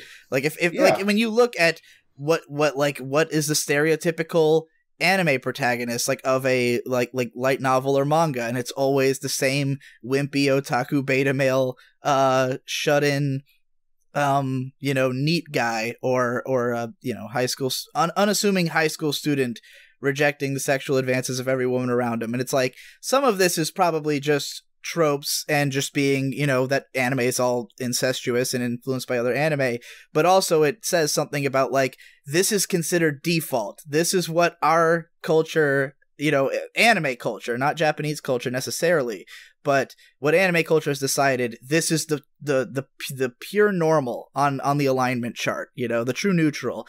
And that's not what it would be in America. We wouldn't. And so we look at it and we go, well, that's interesting. Why is that your true neutral? And maybe they can't explain it, Well, different theorists have different ideas as to what that probably means. I mean, like Hiraki would, Azuma Hiraki would probably argue that that's a case of database reading where people can sort of jump into the deep layer and of all these character types, whereas someone probably a little bit closer to media in general, I don't know, maybe sort of someone like Kentaro Takakuma, he might say something more like, oh, these are grass eater men, these are herbivorous men, Soshiko Danshi. It's all different. It's all different. Yeah. I mean, well, it's different how people will interpret, like, whether they'll think that character is standard or not. But I think that it says that, like, we can look at the creators and that they designed this character to be normal, Like, what does that say about the creator's mindset towards the world, that they see this as standard, they see this as baseline? Well, that's really interesting when we're talking about sort of baseline and normal, because one of the things that gets roughly mentioned in Napier's book, and that sort of gets echoed a lot into a lot of other books as well, is sort of the division between sort of a real world and then there's this sort of fantasy world in which a narrative of anime might be constructed. So I think a question that might be useful to consider is just, where does the baseline sort of begin and end if you're constructing a pure fantasy world? Because, I mean, like, when we talk about sexuality, that's one of the main defenses that comes up in sort of anime psychoanalysis, that, oh, well, how someone feels about a sexuality, how someone feels about, like someone is like, if someone is a big fan of lolly, that doesn't necessarily make them a pedophile, because there's a virtual and there's a virtual and there's a real. There's a virtual and a real sexuality. There's a distinction of sexualities. So now, if we take this line of reasoning and apply it to cultural contexts, how much of that culture is virtual and how much of that is real? Yeah, that is a great question, which is why I said maybe not Japanese society, but otaku society. And even then, I think, like, honestly, I think that the standard male lead is not really, like, I think a lot of people think of it as like he's supposed to be someone who everybody can relate to, and I think it's not that. He's supposed to be a blank slate. He's supposed to be literally no one. Tabula rasa? I don't know what tabula rasa means. But, blank slate. Okay. Yeah, I agree with you, Digi. They are supposed to be blank slates. Yeah, because, I mean, there's a reason that the same exact characters like the shows that most prominently feature these kinds of characters are the more pornographic shows. You know, it's like the racy comedies, the stuff that's the shows that are about the main character having relationships with the women. And so the idea is that the main character is so generic that you don't actually process him. Like, you don't really think of him as, like, you think of him as the cipher through which you experience sexual relationships with these girls. But he is a non-entity. And this is why, in my own videos, I have this tendency to always just refer to the male lead as the main character or the male lead, because I can never remember their names. And this came up in I'm doing a weekly podcast about Eromanga Sensei, and with the YouTuber Best Guy Ever, and he was saying, like, yeah, I can never remember the guys' names in these shows. And I said, because who cares? They're not characters. They're not there for you to care about at all, you know? Every once in a while, one of them has like a little bit of an edge to them, and those are like everybody's favorites, you know, like Hachiman from Love Comedy. Like, you know, that show is obviously trying to make the main character an actual character, but when you watch a lot of these ones, it's like they are meant to like Monster Musume, that guy is not meant to be real. I don't even think he has a face in the manga, if I remember correctly. It's actually interesting because they're taking they're taking this a step further in some shows. Like they've been doing it in hentai for a while with works like Pero Teacher and the like. But now recently with like Anatoria Specific EX and name One drops. Room, I like where this is going. with like Anatoria EX and like One Room, the main character is literally in first person view, and he just doesn't, like, he nods, like he doesn't say really anything. And he has no voice. I think in the case of Anitoria EX, I think that's partly because it's a workout video, because like if you watch real workout videos, it's always the instructor addressing you directly through the TV. So I think it's partly just that aesthetic, but yeah, there's definitely also an element of it, like, you know, it's just you with the girl. Well, yeah, Pero Teacher, they actually do, I believe, show the guy in a few shots, but it's mostly from a first-person perspective.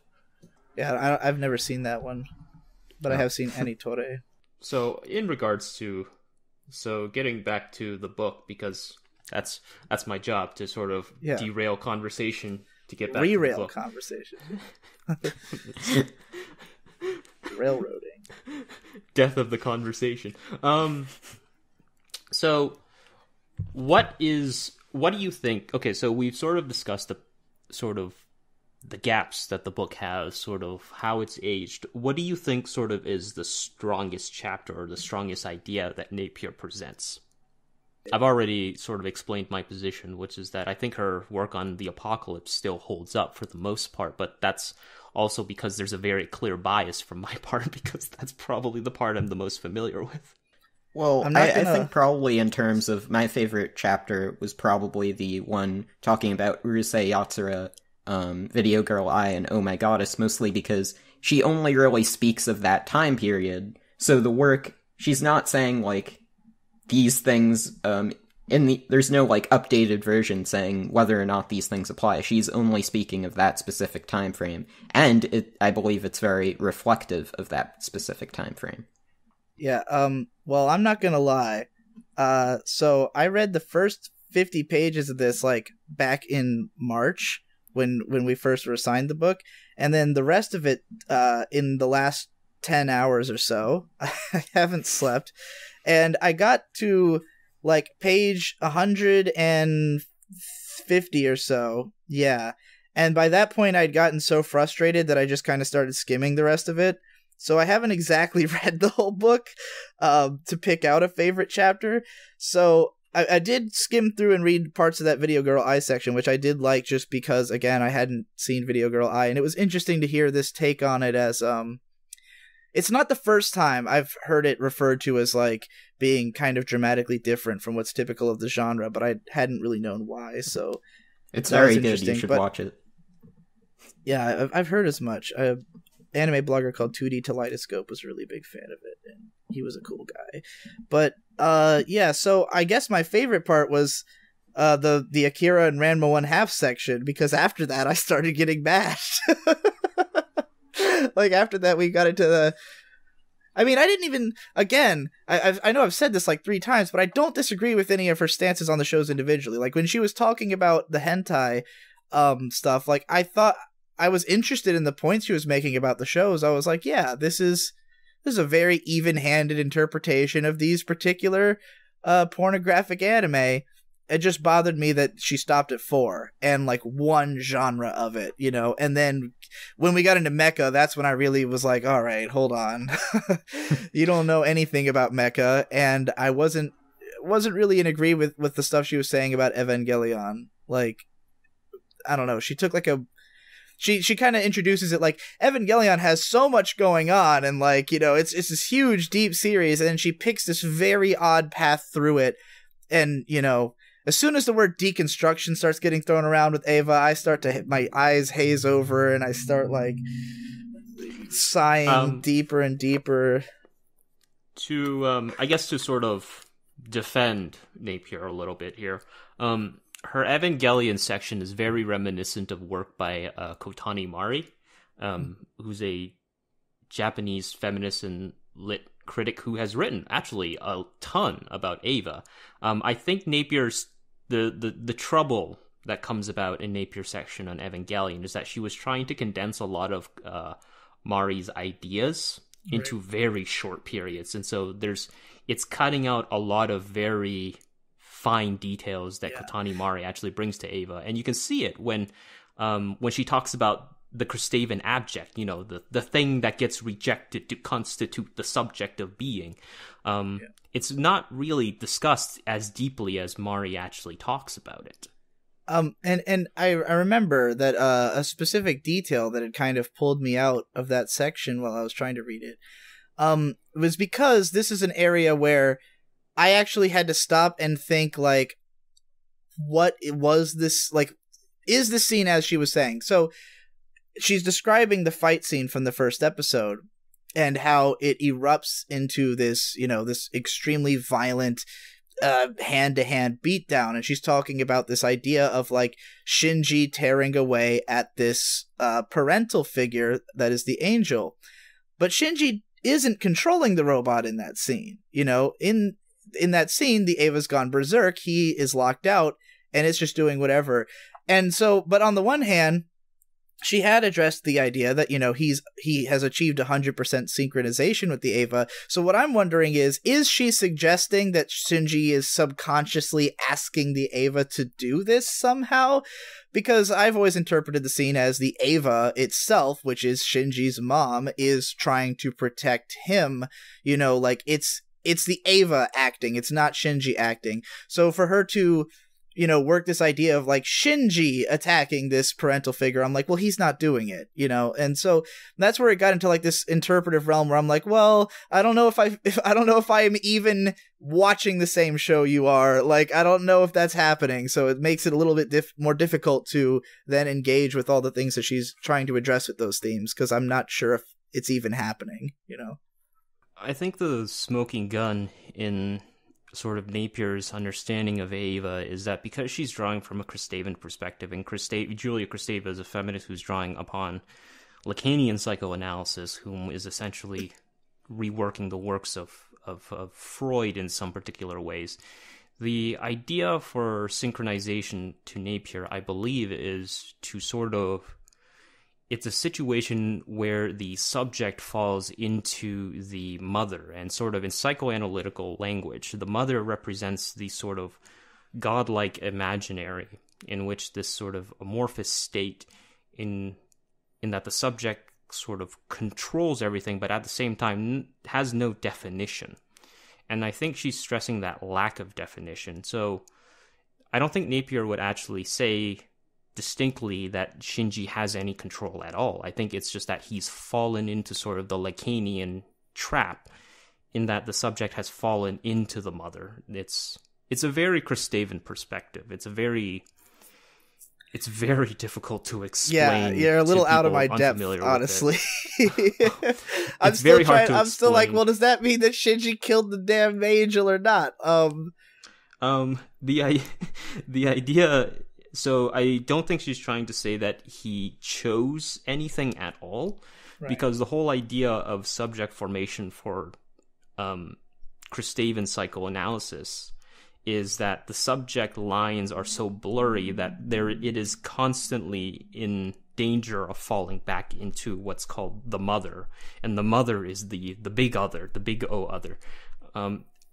It's very tricky to explain this without going into psychoanalytical terms, and explaining it just makes it even worse. But I'm going to give it a shot. Let's see if I think I get what you mean.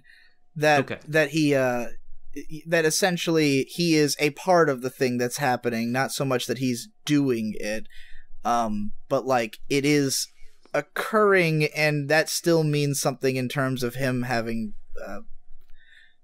he is in the Eva essentially. Is the thing I'm saying that doesn't sound like it makes sense matching up with the thing that you were saying that doesn't sound like it makes sense? I can't tell. I don't know. I think these things can sort of run concurrently, so I think that's sort of the challenge. I think they can both exist at the exact same time, which is... Yeah, I feel like I get where you're coming from, and I understand. I mean, I know that Eva is deeply based in these kinds of psychological principles. It wouldn't surprise me if that was an intentional decision to, like, hearken to this particular concept, So, yeah, maybe. I just, reading that particular part was where in the book was where I started to feel like this is escaping my understanding of the subject matter, whether or not she's quote unquote right about it. It's just like, that was the point whereas every other show she described, even if it was a different perspective than what I would have brought to it, I thought, yeah, okay. And with that one, I was like, what? And then from then on, I just kind of was like, all right, I'm having difficulty parsing this anymore, and I skimmed through the rest. Yeah, it's very sort of... And in part, the reason I skimmed through the rest is that this book does not ever feel like it's building to something. It very much always feels like it's meandering through different ideas. And I eventually went and just read the conclusions section, which is basically, so yeah, there's no conclusions really to be drawn here. I've shared with you some interesting ideas that I hope you'll think about, and that's cool. And then it's over. I think the challenge that Napier is faced with is that, like, she's trying to set up this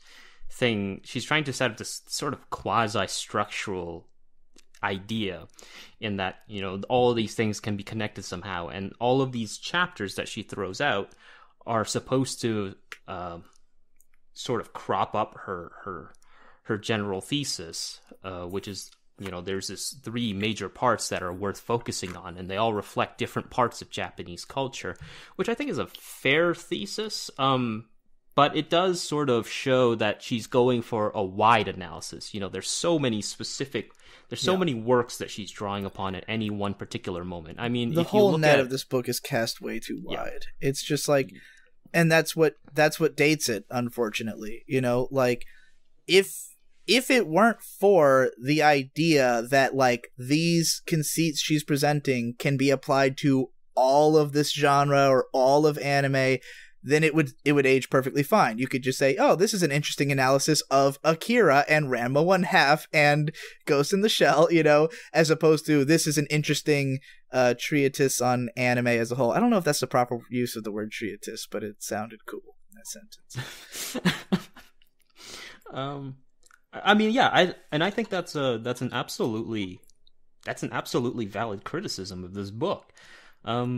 Because I don't think this book is at any sort of refined identity, because I think, as I mentioned earlier, this is very much a product, I believe, of the works that had come out in the 90s. If you look at the works of, say, Frederick Choate and Helen McCarthy, a lot of their works are essentially, well, let's take a look at manga, and let's take a look at all the companies that are publishing manga right now, and we're going to write 1 or 2 pages about them. And you look at the works of, like, Helen McCarthy, her stuff is essentially, 500 heroes and villains in anime and manga, and it's literally a book that's 400 pages long, and it's 500 heroes and villains in anime and manga, and they're all one paragraph long. And I think Napier is trying to figure out a particular way to approach this on a more on a deeper lens, but she hasn't really gotten to that point yet. She hasn't really gotten to a sort of refinement that we're starting to see much later on in anime scholarship. I mean, if I had to characterize what broadly my biggest issue with this book, again, it's just the fact that our perspective is so much bigger now. And in general, with anime writing, I mean, I haven't read a whole lot of academic stuff, but of what little I've seen, and particularly seeing people write, analytically and stuff online, I continually come across, and I'm not saying that you have to know everything about anime to talk about anime, but if you want to talk about all of anime, you kind of do, And so there's this feeling now that like we now have access to everything. The whole backlog has all been subbed, well, notwithstanding like the 50s and before. And even some of that's coming to the surface. So like now we have the chance that we can go back and look at everything and really start to like paint the big picture. And instead of just, scrounging together whatever little bits and tidbits we have, like what little, that's kind of an interesting thing that pops up in 3 or 4 shows. Now we can look at those 3 or 4 shows in this context of like everything that came out that year. Was Ghost in the Shell like the other stuff that came out in 1995, or was it totally different? We know now because we can watch all of them, and it creates these broader sensations of the time, of the culture, of what was popular, what was just totally out there, and what was actually super indicative of what was going on, which something like a Mamoru Oshii film never was, like never indicative of exactly what's going on, because the man's a completely different type of director. But yet in some ways totally indicative, because if you look at what he's doing in the mid 80s, it's like there's this OVA boom and there's all this money going around, and so someone like him can make movies at all is indicative of the times.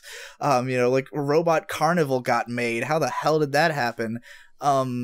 So yeah, like it's just this, it's like these are all interesting ideas, but as soon as you've seen more anime than Susan Napier had seen in 2001, all of it starts to feel kind of paltry and small and not broad enough to be presented as though it's broad. You cannot slot all of anime into the 3 categories she presents here as though you can slot all of anime into them, Yeah.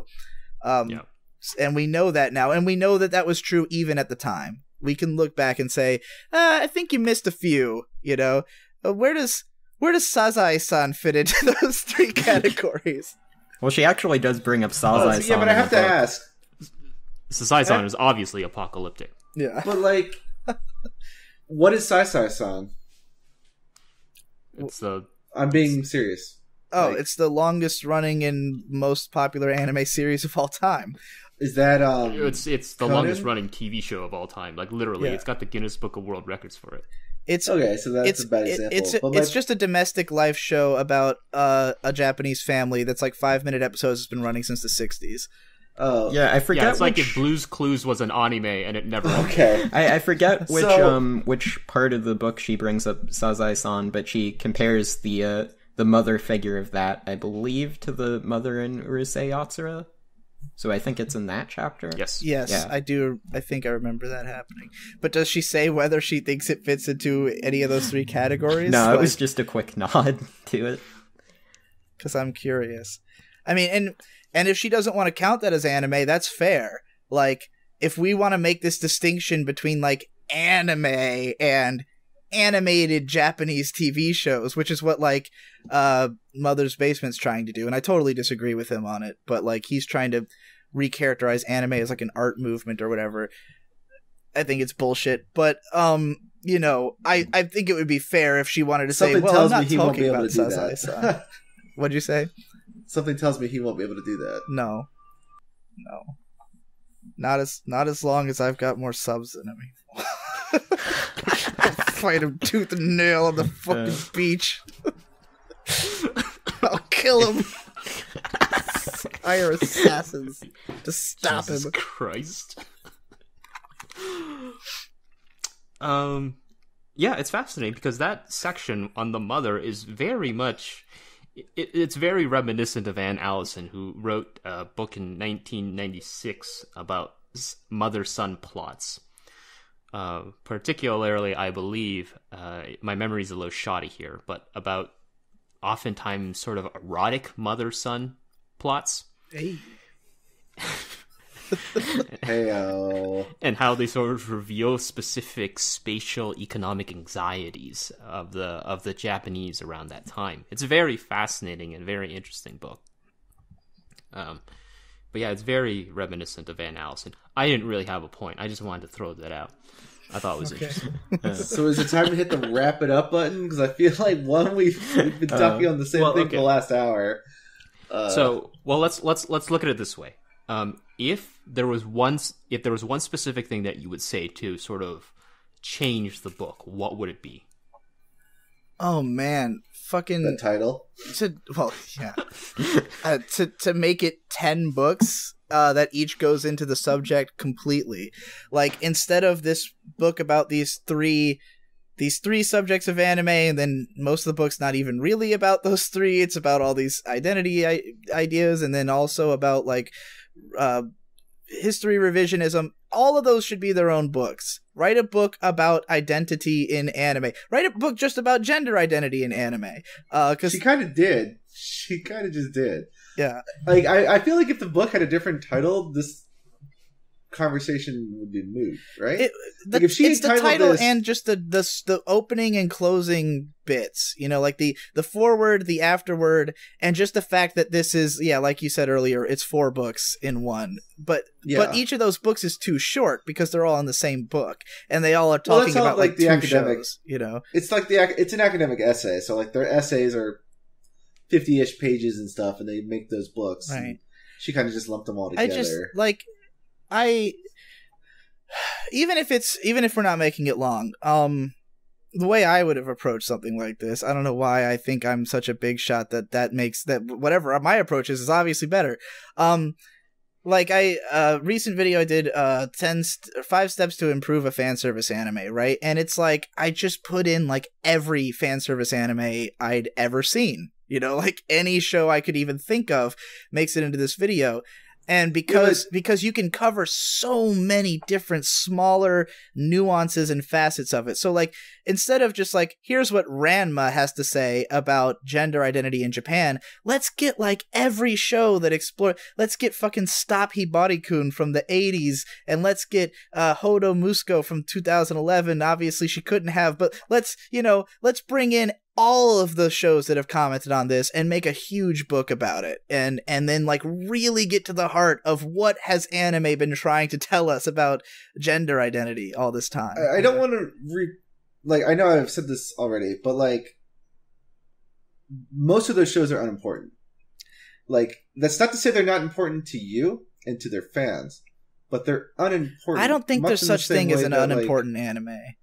I can't abide by that idea that any of them are unimportant. The Creature from the Black Lagoon or some other shitty sci-fi movie from the 60s is not as important as Midnight Cowboy. And I just Patton. think like there's a huge danger. The point I'm making is like no, it's not. It's like there's adding in every little thing is 1, redundant, and 2, it's tedious, and I don't think so at all. Muddles the point, but. You judge cultural, like you look at cultural trends through touchstones. 1, because it's easier to understand for the outside person or who you're explaining to. Like I just feel what you're essentially trying to say. What you're trying to say is that there is a barrier to entry, and this barrier is you need to have watched 50 plus shows in 1991. I'm not trying to single you out on this. Like this is just a thing. So like don't make it seem like this is on you. Like it's like. That's unimportant. I don't know. To me, that's her job. To me, that's if you're writing about. To me, like, the idea of, like, I want to have a comprehensive knowledge on this subject means consume everything related to this subject. And it doesn't mean you have to literally watch every single anime ever, but, like, if you were doing a single topic, you would have the opportunity. But she's not an anime critic.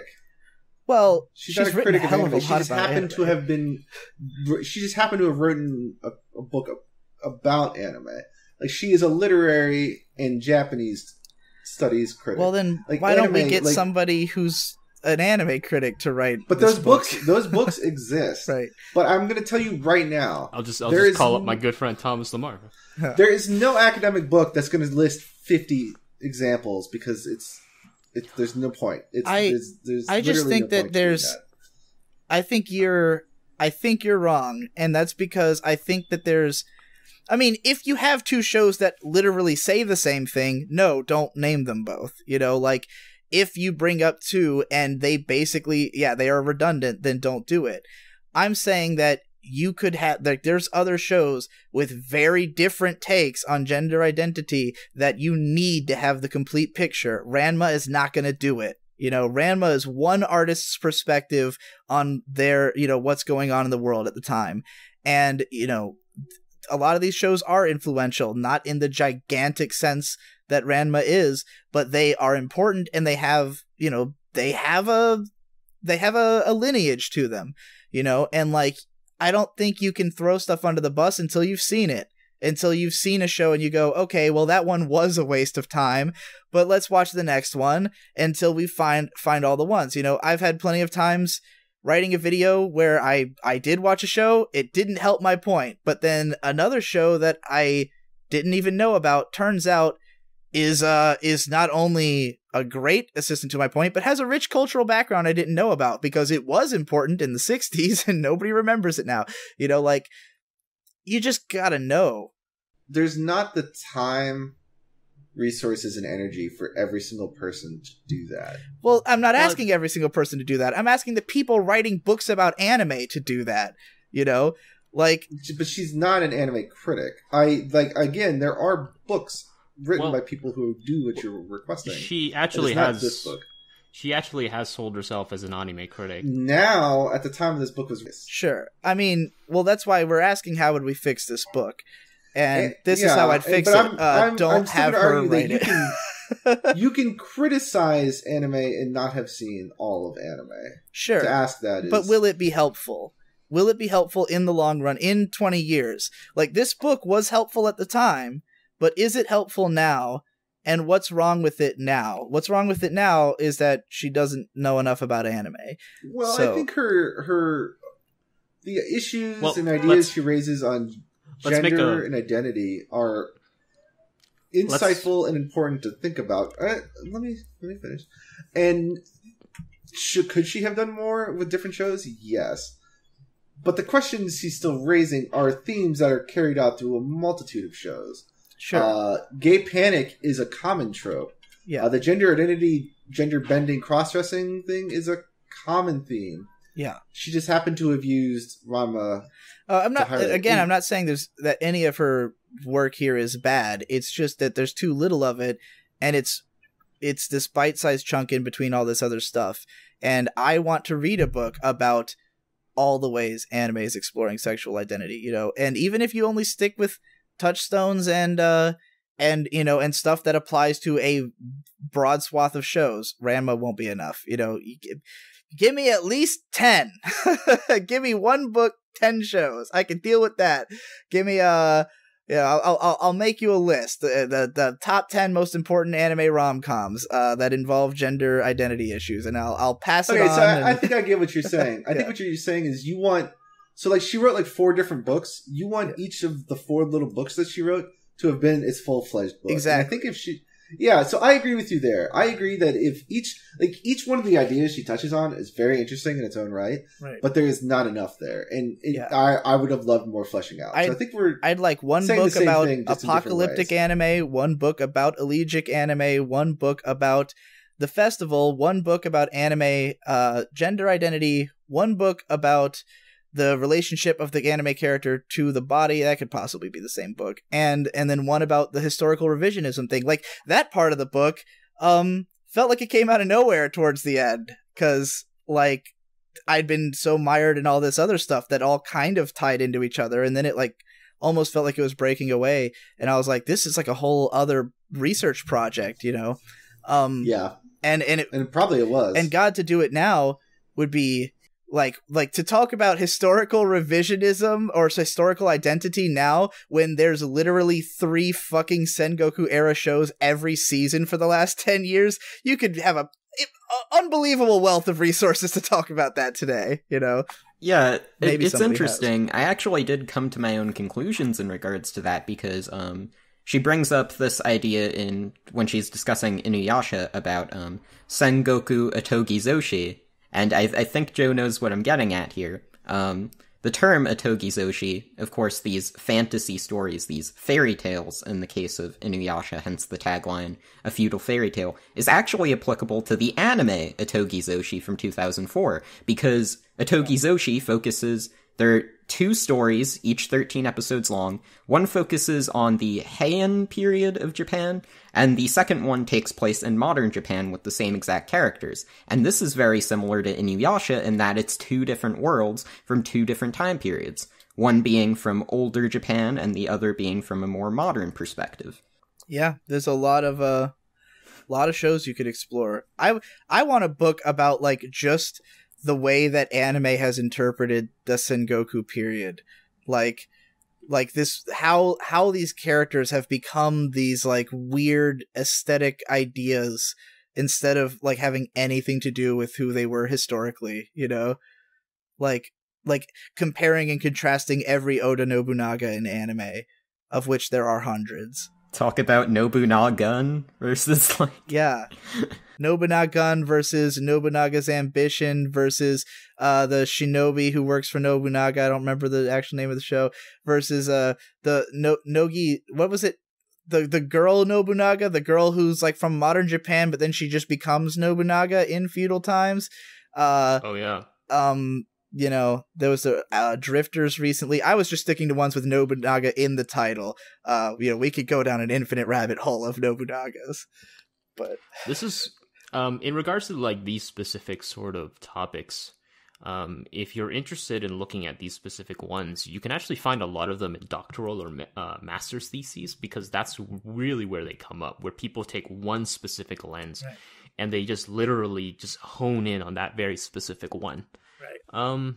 I think a really good example of a very specific honed in piece is probably Motoko Tanaka's Apocalypse in Japanese Science Fiction. It's a 2013 book which was retrofitted from her 2011 PhD thesis, and it takes a look specifically through the apocalyptic lens of Japanese science fiction. It's not just about anime, but I think it's a very good direction to go in. Yeah. But I do echo a lot of your concerns about this, which is that like she's taking a very broad topic, and its usefulness, it's limited not only in terms of the time in which it is published in, because there have been considerable changes now, yeah, and but it's also limited by the fact that it's a broad look at a lot of these things, because not only by having a broad thing, you can't really go into a deep analysis without making it too thick of a book. But at the same time, it also falls into the trap of, well, how do you actually set up your epistemological and methodological frame? I mean, like, how do you decide what to look at to represent something else? Yeah. And she never really discusses exactly why, to a large degree, or at least a structural degree. Yeah. And for the record, you know, my problem with this book is not that it is like just the fact of being a broad book about anime, because it's simply like, you could do that. Like, there could have been a book called Anime from Akira to Howl's Moving Castle that did make sense as a broad lens of the whole medium. I just don't feel like that's what she's done here. I feel like she's attacked a bunch of specific things and then not gone into them in much depth, and which is why it feels so scattershot, and like these are just a bunch of ideas about anime, as opposed to like actually trying to paint a broad scope of the thing, which would probably be a much more historical thing, you know, probably more of a like timeline or a like you know, stylistic changes and like really broad stuff, like not just thematic broads, but like you know, describing the entirety of what shonen is, which she touches on a little, not much, but like, you know, there you could write a really broad book about anime that would, and do so academically, that would like make sense. and this is like a bunch of short versions of what should have been longer essays strung into a book, and then yeah, as you said earlier, the title's the biggest problem, that it paints it as a broad analysis as opposed to a scattering of ideas. I think this is, let's see, I'm not seeing any questions or anything in the chat, but I guess we should give it about 5 minutes to see if anybody has any particular questions or concerns in the chat. I'm gonna go to the bathroom again then. All right, have fun. I will have fun.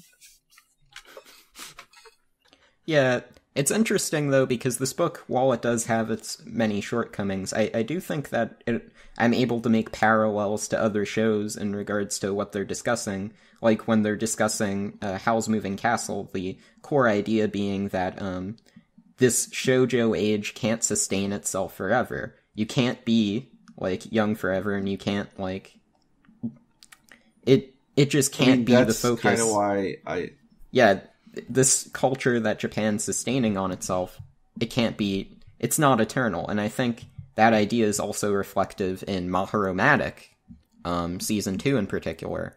This idea that when the characters grow up, spoiler alert, everything's so much different, but they can't stay buried in that past. They need to move forward, and they can't sort of live in this age of of shoujo and this age of youth, so to speak.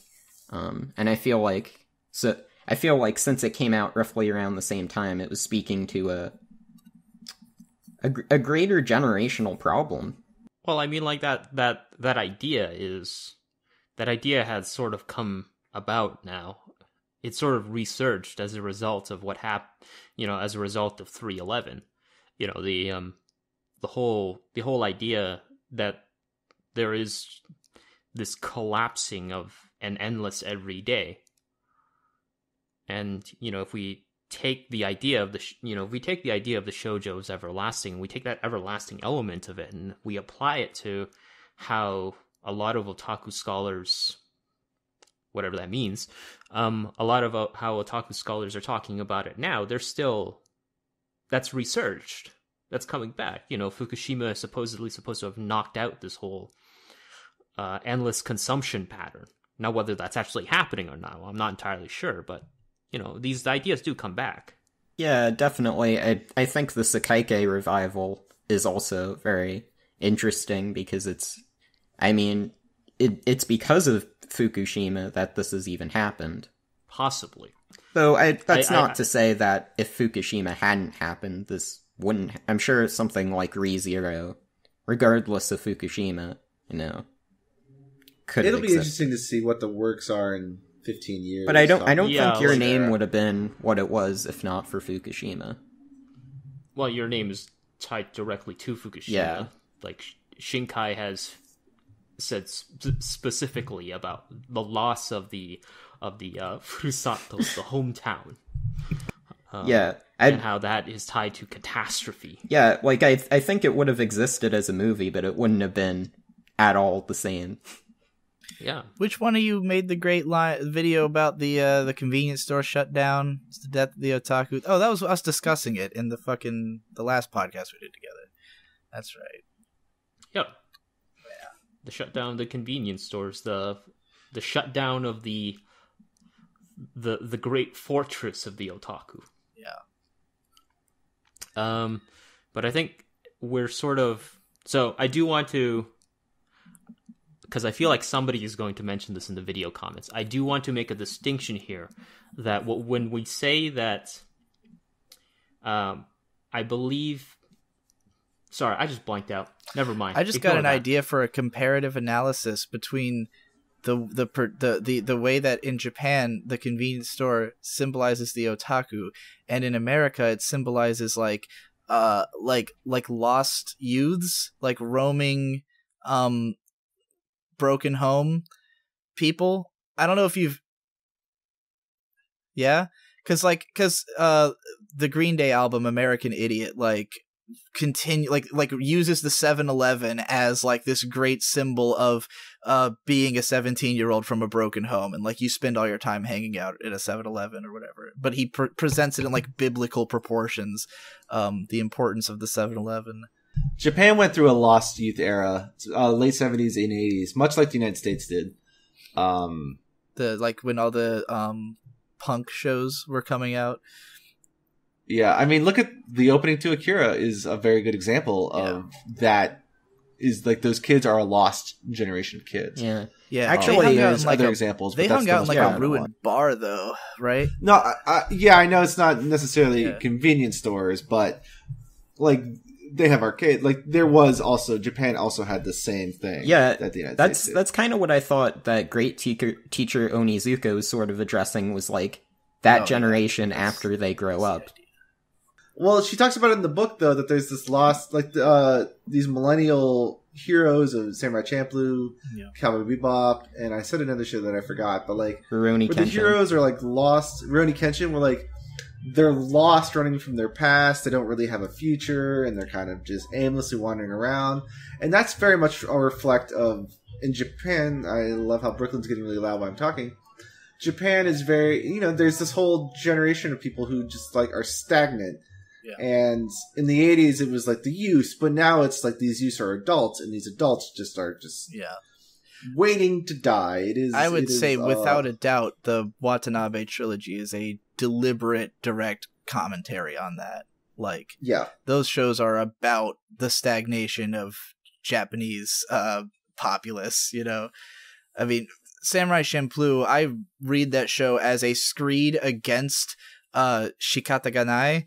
Like against the phrase, just the phrase itself, because it comes up like if you pay attention to that phrase in the show, like almost all of the side characters, who the main three, who are just wandering people who do whatever the fuck they want, everyone they encounter will tell them like they're in a shitty situation, and they always say like Shikata Ganai, I can't do anything, and then the main characters will go, fuck you can't do anything, and then like save them and lead them to these other fuller lives, doing all kinds of crazy weird stuff, and everything in the show is themed around outsider art and hip hop, and at the end the main characters find a path to they at least come to terms with, they've put their past behind them and they're going to move on, unlike Spike, who got consumed by it. So that's what I think that show's about.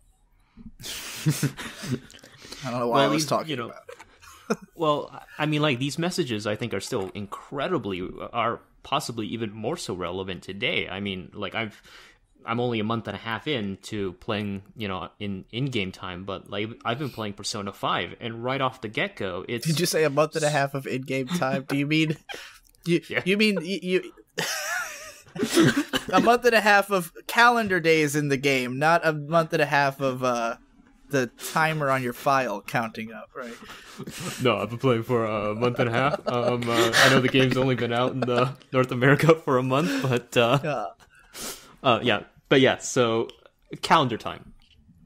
But I mean, like, the whole entire game is essentially about, the inability to do things, and particularly how it affects the youth. This incredibly powerless, yet sort of reminiscent of Koizumi's neoliberal reforms sort of Japan. It's really devastating. All right, so let's do recommendations here. So would you guys recommend this book?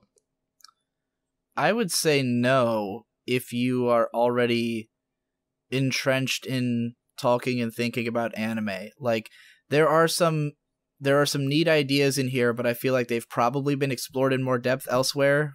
And you should seek those writings. Or if maybe you could buy this one, and any sentence that sounds interesting, because there's a huge amount of resources that she pulls from, and she lists them all, so you could just use that as like a buyer's guide or something.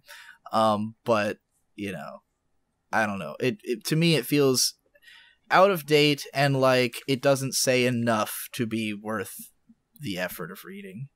I would not, and at the same time recommend this book. And you cut out. I don't know why. I would not, and I would recommend this book at the same time. Out again. Okay. Why am I cutting out? Jesus Christ! I'm just gonna assume Brian said no. No, Jesus. Roger. I would say yes, but read at your own risk, because they're like take into consideration the fact that there's definitely some stuff that isn't applicable to all anime. It definitely dates itself in a lot of ways, but I think it can be a very good source for inspiration if, in order for you personally to like expand on some of these points, because I know when I was reading that, I was thinking, oh, and maybe I think this also could be applicable to this show, or maybe, in some cases, this is what's changed since this book has been released. So I think it's an interesting lens into that kind of time frame in terms of criticism. So it's interesting, but you have to keep in mind, if you're going to read this, that it does indeed date itself. And that it's by no means not the most tightly put together book we've read.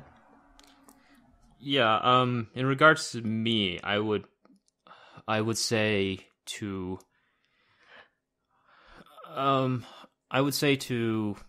at least sort of understand the main idea that she's presenting, which is sort of the elegiac, carnivalesque, and apocalyptic. But I would also warn readers to not depend on this book too much, because it does date itself quite well. Would you say that this podcast is a suitable alternative to the book, since we explained its main points and refuted the problems with it? I would... a suitable alternative. I don't think it will, because I think a lot of the content that we've discussed here are in relation to the book, so it can be a little alienating. I would say probably a suitable alternative would be Reina Denison's Anime, A Critical Introduction, because that is a book that is attempting to update a lot of literature that's already happened. I mean, there's a lot of... I think if people want to see how people have reacted to this book, at least in a lay audience lens, then yeah, sure, why not? Why not check out this podcast? Yeah. But honestly, for me, the gold standard of anime analysis book is something like The Anime Machine. Huge thanks to Roger for coming on. You can check him out at Roger Smith 2004. I will also post his Twitter. Huge thanks to Digi for coming on, and I will link his channel in case if there's anybody subscribed to me who doesn't know your channel. I'll also link your Twitter. Yeah, I'd say something for Brian, but he's probably just gonna cut out any. It does, I realize it doesn't matter if I cut out because I'm recording myself. So like, anything I say that you guys can't hear is still picked up on my end, right? Yeah. Also, I do not recommend this book. For essentially the same reasons that Joe said, because I wrote it down in the chat, but no one reads the chat. Yes, okay, so thank you very much, everybody, for joining us on this book club. Thank you very much, Digi, for coming on. No problem. Yeah, that's pretty much it. The next book we're going to be looking at is Anne Allison's Precarious Japan. So we're going to be moving a little bit away from anime, and we're going to be looking at Japan through a very specific and a pretty awesome lens. And if I have it my way, we'll do like the next 6 books will have nothing to do with anime. So, so yeah, it's going to be very exciting. I'm looking forward to it. As always, if you like the video, give it a like, subscribe. I'm going to do that because why not? And yeah, I hope you guys enjoy your day. And peace. Gate is a Trump bad is still show. Postmodern president. Oh, Gate is a bad show. That's just facts. That's just facts.